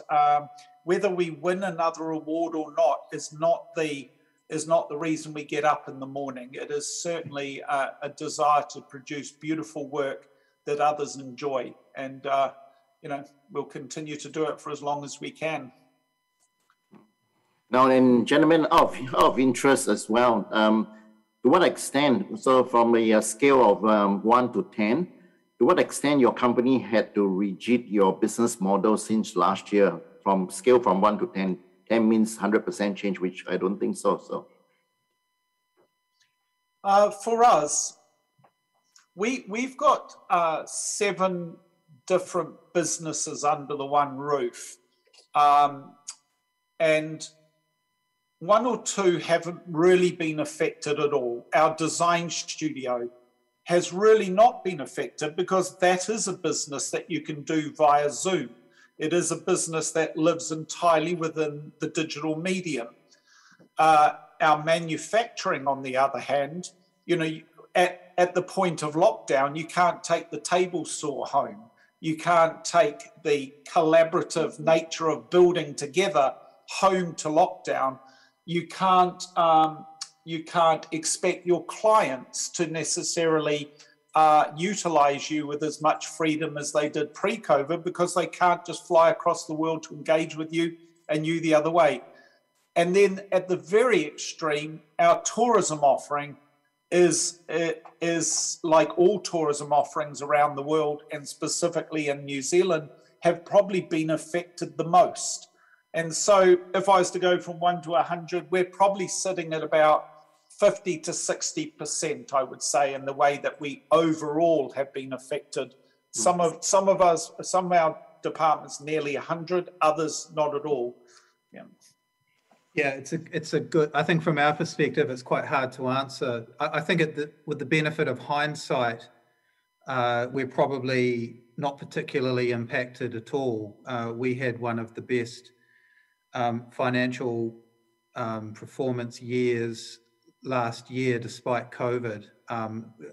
But when I think about that, there was a massive amount of hard work, and there were plenty of people in our global business who, day by day, probably felt that their world had been turned completely upside down. And I talked a bit, one of the opportunities was you know, when China is our single largest market, and when we saw with the first COVID wave there, our food service business almost literally collapse overnight, we were able to move quickly into consumer products and into ingredients. We were able to shift some product from China to other places.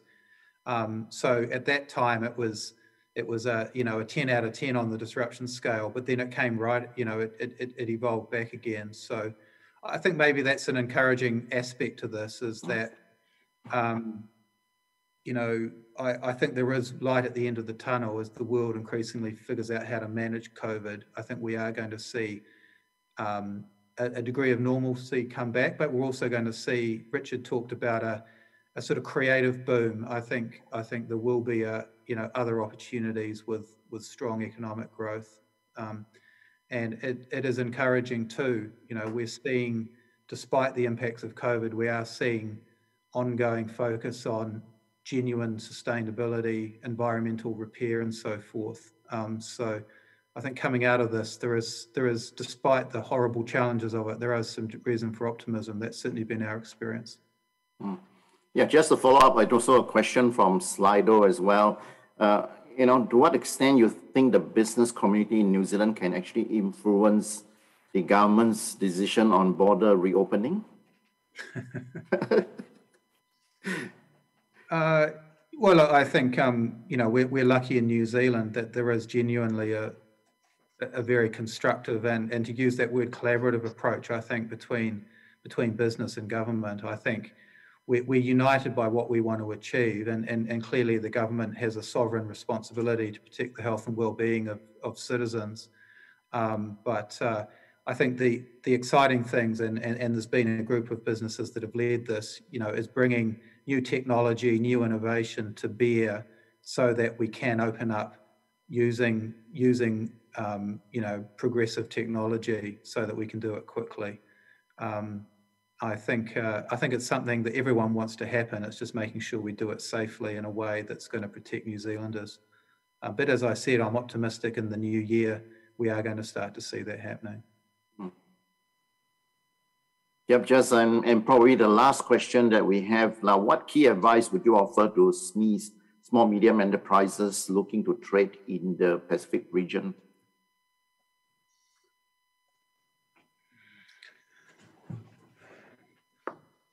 Well, I've got lots of thoughts on that. I mean, probably, I think for SMEs, recognise there is some really good advice and assistance that can be provided. I'm mindful of the work that, you know, my former employer, the Ministry of Foreign Affairs and Trade, and the New Zealand Trade and Enterprise does, which is that they live and breathe to help small New Zealand companies establish offshore markets.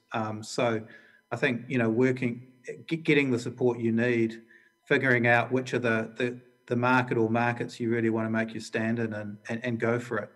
I think there is a collaborative, I mean, obviously we're all competitive businesses, but there is a strong collaborative element amongst New Zealand business as well. And there's an awful lot of assistance and guidance and mentoring and help out there.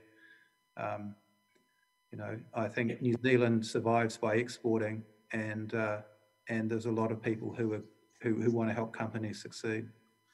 Yeah, look, I've just got to mirror what Simon said, because it's exactly how we have been able to explore markets, is by not trying to do it by ourselves. There's experts within our government, that departments that are there to assist and help, and there are definitely companies that are looking for collaborative relationships with others. And I think it's a great deal about research, defining what you want to do, targeting it with specificity, and then researching who you can do it with, how you can find them, and how you can find the assistance that's going to allow you to achieve your goals. Easy said, hard to do, of course, but those government support is out there, and it is very positive and very driven to try and help small emerging businesses achieve what they're hoping to do. Now with that, I will close the Q&A session. Sorry for the long Q&A. I thought we have the floor to ourselves. We might as well just use your experiences to share, not just for New Zealanders, but also across the Pacific region and Indonesia as well, as of course from ASEAN countries as well. So thanks again, Sir Richard Taylor and Simon Tucker. Your experiences are extremely useful, especially in light. So you are flagging, you are actually sort of flying the New Zealand flag out there, while the rest of us are trying to ride it out. So well done. Well, thank you on behalf of myself. Thank you to Your Excellencies that have put this on today. Obviously, my fellow speakers, Simon, lovely getting to chat alongside you in this environment. And of course, to all the distinguished guests that have listened in. Wonderful to think that there is such a depth of care and concern for our region that people would want to listen in and think how we can all help each other to improve the situation that we're all in.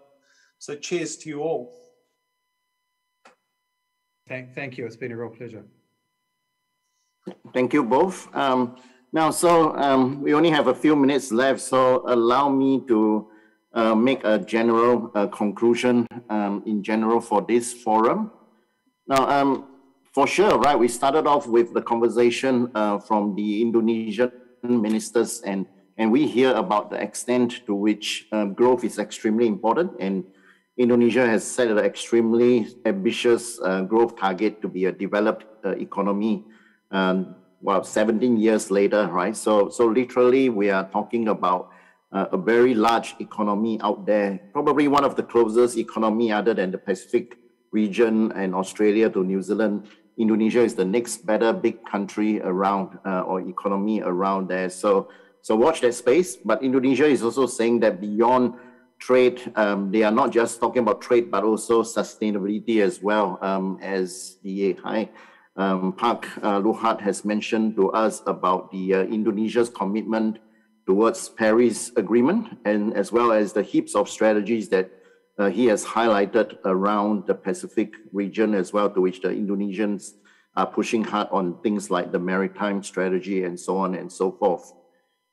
Now, Park Lutfi touched on a lot of trade elements of it, and Indonesia's trade with the Pacific region, as well as Indonesia's trade broadly speaking. Most importantly, as the Q&A flag is that, a big country like Indonesia just basically have to do import and export, right? So trade is a very important element, and even within the context of a lockdown, it's quite important for Indonesia to remain sort of in some ways open. And of course, vaccination is extremely important, as what Simon has mentioned as well a few times, to which he encouraged quite a lot there. So bear that in mind as well. Now, we also have the Honorable Dr. David Gillespie from Australia, highlighting the importance of the relationships between Australia, New Zealand, and Indonesia, right? Both bilateral and a little bit of multilateral, given the context of the multilateral agreements to which these three countries are in. The big one that is coming up is probably the RCEP, right? The Regional Comprehensive Economic Partnership, to which at some point, I think Australia has rectified it. So we are not far away from the completion of the ratification, hopefully by the end of this year, to which then a lot of businesses might benefit from it. It's good to be live with Sir Richard Taylor, and I'm always going to look forward to his next great movie. Of course, it comes with an award eventually, of course, as he highlighted as well. So quite critically, I'm already sort of like waiting for the next Lord of the Rings equivalent out there, and a lot of us in Southeast Asia and the Pacific region would have seen those movies and the Hobbits and so on. It's quite important in that particular industry, in the creative industry, that is personable, so it's interaction and everything else. So it will be quite a kind of interesting that, I won't be surprised that will be one of the first industries to be, off the block when it comes to interaction moving forward when the borders starts to open. It's quite important, even though we try to convert a lot of things into digital, but at the same time, as I alerted to us, digital is not 100% there. And again, a location-based experience, as what Sir Richard has mentioned, is very, very important, right, in that particular industry, to which Zoom actually plays probably one of the least elements as well. Now, finally, we have Fonterra as well. So we do have, two areas to which New Zealand are very strong in, both Fonterra and Weta in the digital and as well in the dairy sort of larger sort of agri space. In terms of the importance of government, right, using targeted assistance, right, sort of aligning with the World Trade Organization rule of law, which is still a very good way of sort of aligning with the rest of the world, which probably allows a lot more free trade agreements to conversations to actually get going. A lot of ring fence around the non-tariff barriers. Countries are slowly but surely doing their very best bit to try to make sure that those are being reduced, even within ASEAN, as far as I know. There are also other things that is quite critical when it comes to international connectivity as well, especially in times like this when we have to remain strong and nice. So there's, overall, I would say that, I think what we are facing here in New Zealand is quite similar to what what they face in Australia, what you guys face also in Indonesia, as well as the Southeast Asian nations, and in particular the Pacific regions as well. So we are all in this together. And my lessons, taking out one big lesson, one big word that takes out from almost every conversation this afternoon has been about collaboration, right? So let's collaborate and share a little bit more about the knowledge that we have. It's almost like, trying to, like, we are all in this together. So with that, I close the session, and thank you again for the keynote speaker, Park, and also the other panelists as well. And of course, we have Sir Richard Taylor and Simon Tucker still there. I also want to thank, on behalf of the panel in general, to the audience as well, who has been around the Zoom for the last 2 hours. Now, can I just finish the session by passing it back to the MC, Fernando Aji? Thank you, Professor Sia Hui Ang, for moderating this forum very well. And thank you to all participants for taking the time to join this forum. I am sure we can all take into account of what have been discussed today by our prominent speaker and panelist. Before closing, please be sure to visit 200 booths in our virtual trade exhibitions area. And don't forget to join Health Forum today at 5:30 p.m. New Zealand time. Also, please be sure to join Tourism Forum and Fisheries Forum tomorrow on the 29th of October 2021. For more information, please visit our website at www.pacificexposition.co.nz. Ladies and gentlemen, we thank you all once again for joining us today, and see you next time.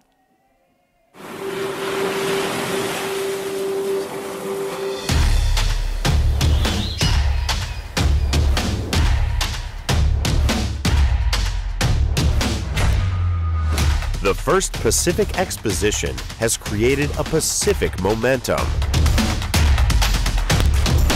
It's been regarded as the most comprehensive expo in the region.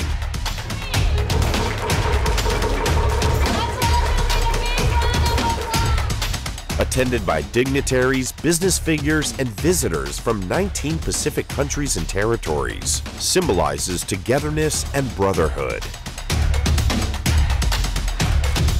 Promoted investment in tourism in Pacific countries with business deals of 104 million New Zealand dollars. In 2021, we welcome you to the second Pacific Exposition, virtual exhibition. Amidst the COVID-19 pandemic, we aim to project optimism by connecting governments, businesses, and key stakeholders to discuss common issues with the Pacific people at the heart of the discussions, as part of a shared commitment to recover together and recover stronger. This exposition will cover current topics. The Pacific Talks will see prominent figures sharing their insights on regional priorities. As we're stepping towards economic recovery, find out what policies lie ahead in the Trade, Investment, and Creative Economy Forum. Hear the efforts to strengthen health infrastructures in the Pacific in the Health Forum. Building resilient tourism in a post-COVID future will be the focus of the Tourism Forum, whilst ensuring sustainable fisheries is the focus of the Fisheries Forum. Check out more than 200 virtual booths from leading businesses and our state-of-the-art business matching spaces. Expand your network by using the latest AI technology in our platform. Be a part